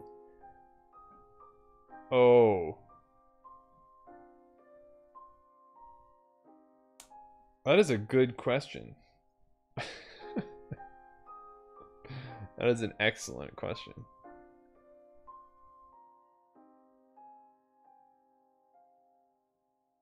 This next one is one of my favorite stories. Maybe my favorite of them all. In the great cave of Kurandaka, it seems, there was a lovely painting of the renunciation of the 7 Buddhas. A number of bhikkhus wandering about among the dwellings saw the painting and said, "What a lovely painting, venerable sir." The elder said, "For more than 60 years, friends, I have lived in the cave, and I did not know whether there was any painting there or not. Now, today, I know it through those who have eyes. The elder, it seems, though he had lived there for so long, had never raised his eyes and looked up at the cave. And at the door of his cave there was a great ironwood tree, and the elder had never looked up at that either. He knew it was in flower when he saw its petals on the ground each year.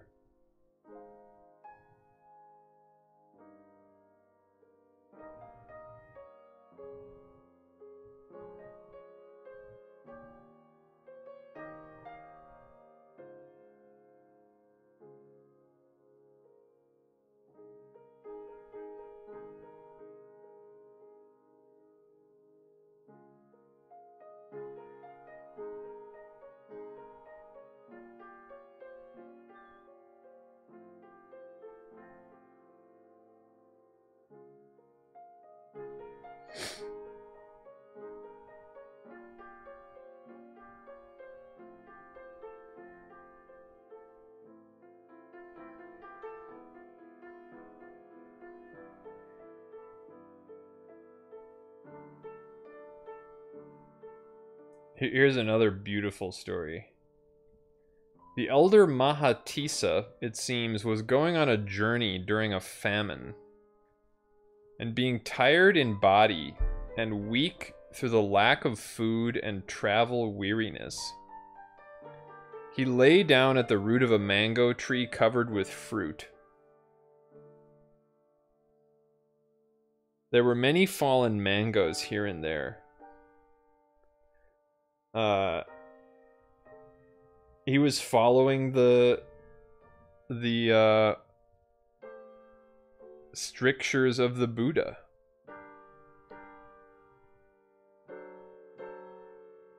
As the Buddha said in the Fire Discourse, better bhikkhus, the extirpation, the extermination, the destruction of the eye faculty by a red-hot iron spike than the apprehension of signs and the particulars of visible objects cognizable by the eye. Don't look at what you see. Never look with your eyes.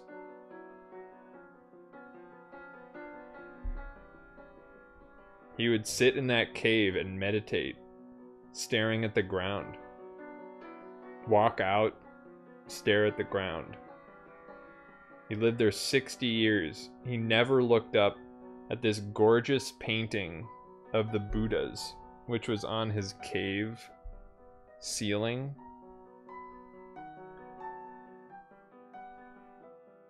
For more than 60 years, friends, I have lived in the cave, and I did not know whether there was any painting there or not.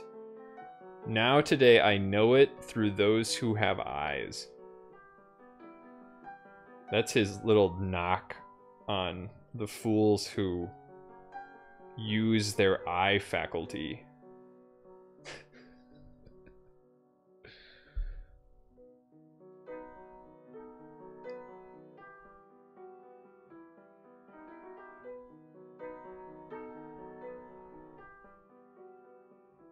I continue. So, the elder Mahatisa, he was going through a forest and he was starving, weak in body and mind from traveling. So he lays down at the foot of this mango tree, and there are fallen mangoes everywhere. Though ownerless mangoes were lying fallen on the ground near him, he would not eat them in the absence of someone to accept them from. Because as a monk, you only accept what's given to you as charity. You never eat of your own volition.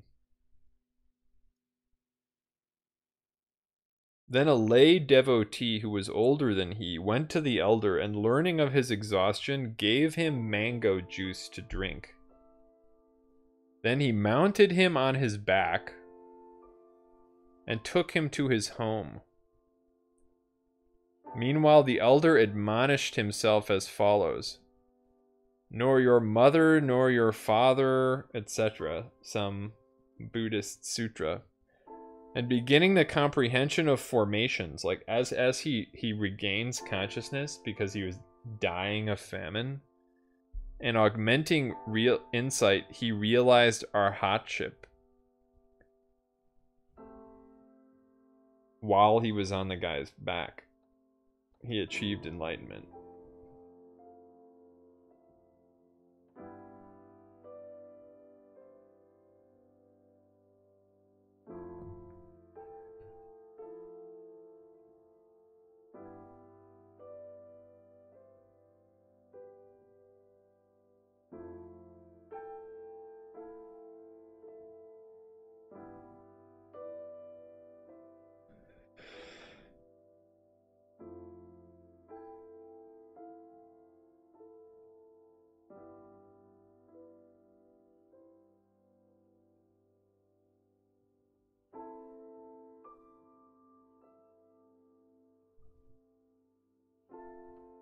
Here it is referred to again. Like the virtue of the elder Mahatisa, the mango eater, who lived at Chiragumba. The virtue of unlimited purification, since it is undertaken without reserve and has no obvious limit, such as gain, fame, relatives, limbs, or life. So since he was committed to not violating the precepts without any regard for his life, then the results of the purification had no limit themselves.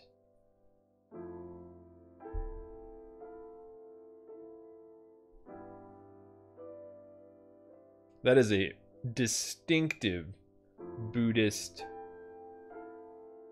ambition.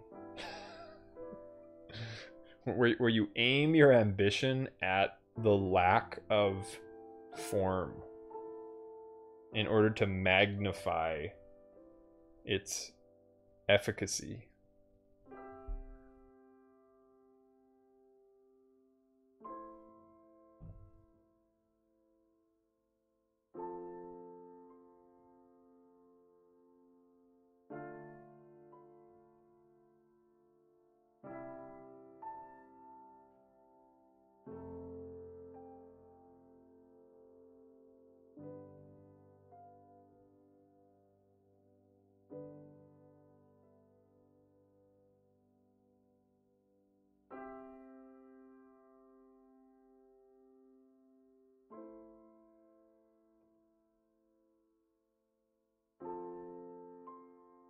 Here's some kind of summary. This seems to go over the whole thing.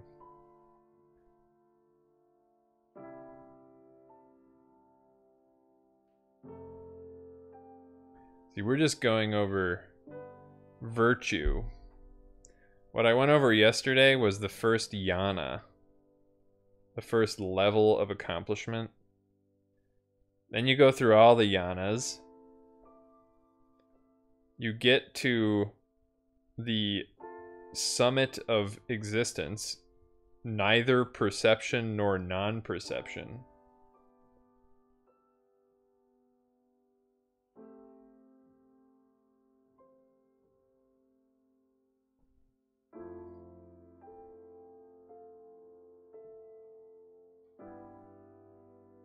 Then you are in the stream. Then you become an arhat.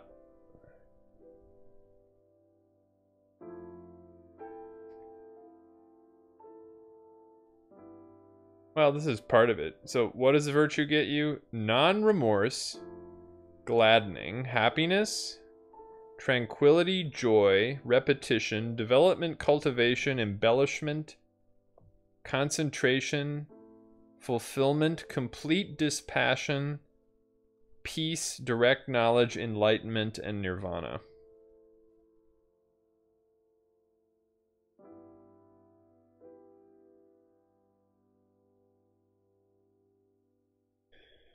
Oh, okay, here's the defiling of virtue. A lot to do with women. Avoid women. This is why it's so useful to disconnect your mind from your eyes.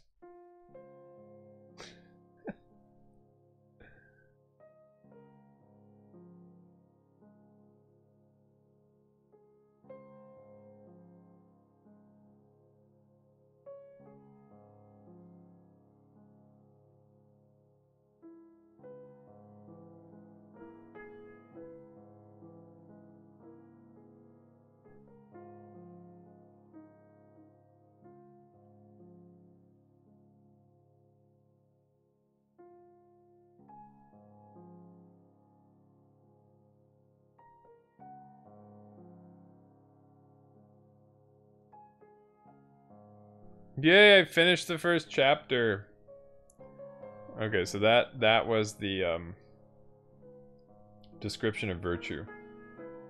Which I'm not sure I found exactly what I was looking for. Maybe that was it. I thought there was another description though. Next chapter, the 13 kinds of practice. Look at these. These are the professions of the 4th century monastic world in Sri Lanka. Would you like to become a refuse rag wearer, where you wear the rags you've gathered from graveyards?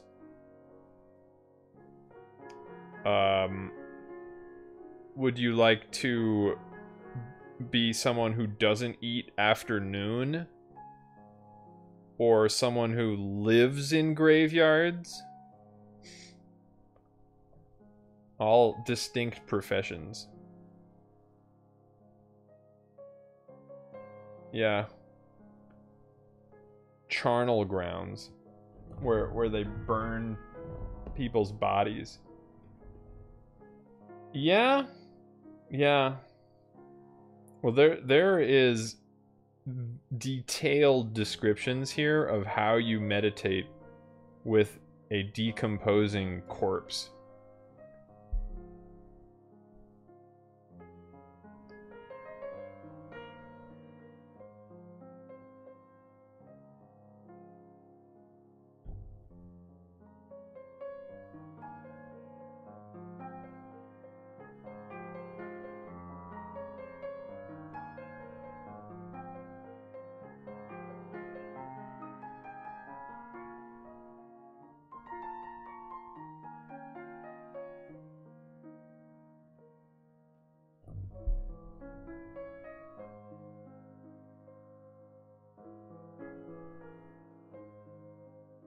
These are all the places you get your rags. There are 3 grades of refuse rag wearers: strict, medium, and mild. One who only takes it from a charnel ground, from a graveyard, is strict.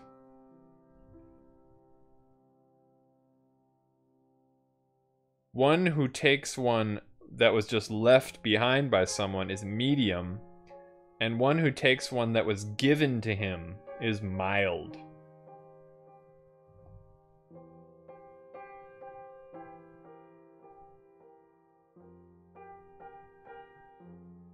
Here's a rhymed verse on the refuse rag wearers. While striving for death's army's rout, the ascetic clad in rag robe clout, got from a rubbish heap, shines bright as mail-clad warrior in the fight. This robe the world's great teacher wore, leaving rare Kasi cloth and more, of rags from off a rubbish heap. Who would not have a robe to keep? Minding the words he did profess when he went into homelessness, let him to wear such rags delight as one in seemly garb bedight.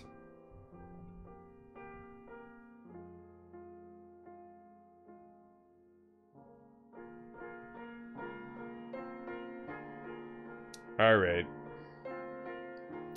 Unfortunately,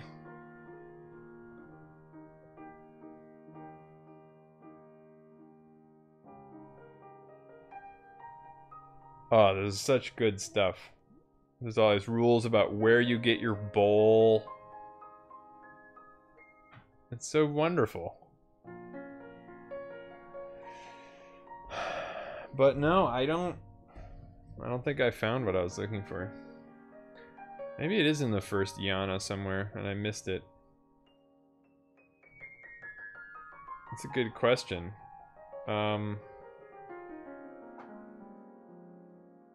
Let's see, let's look for the word wash. I think they do wash. Feet washing.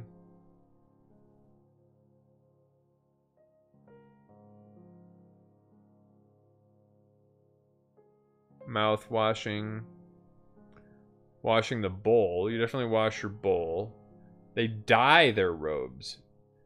They get the robes from the charnel ground, but then they dye them saffron.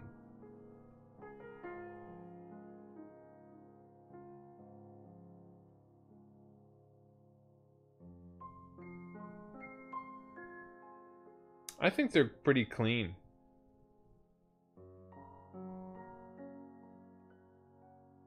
Yeah, like here.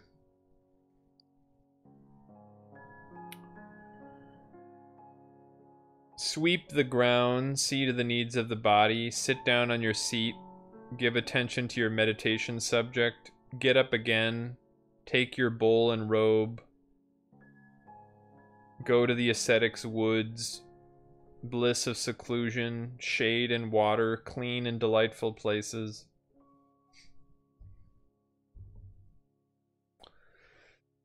Alright, I am going to sleep like a good Bahiku. But thank you for stopping by. I do wish you the best in yourself falling asleep. And I will see you later. Yeah, I know, sudden, right? I wish I could stay up, but I can't. So I won't. Thank you. Thank you.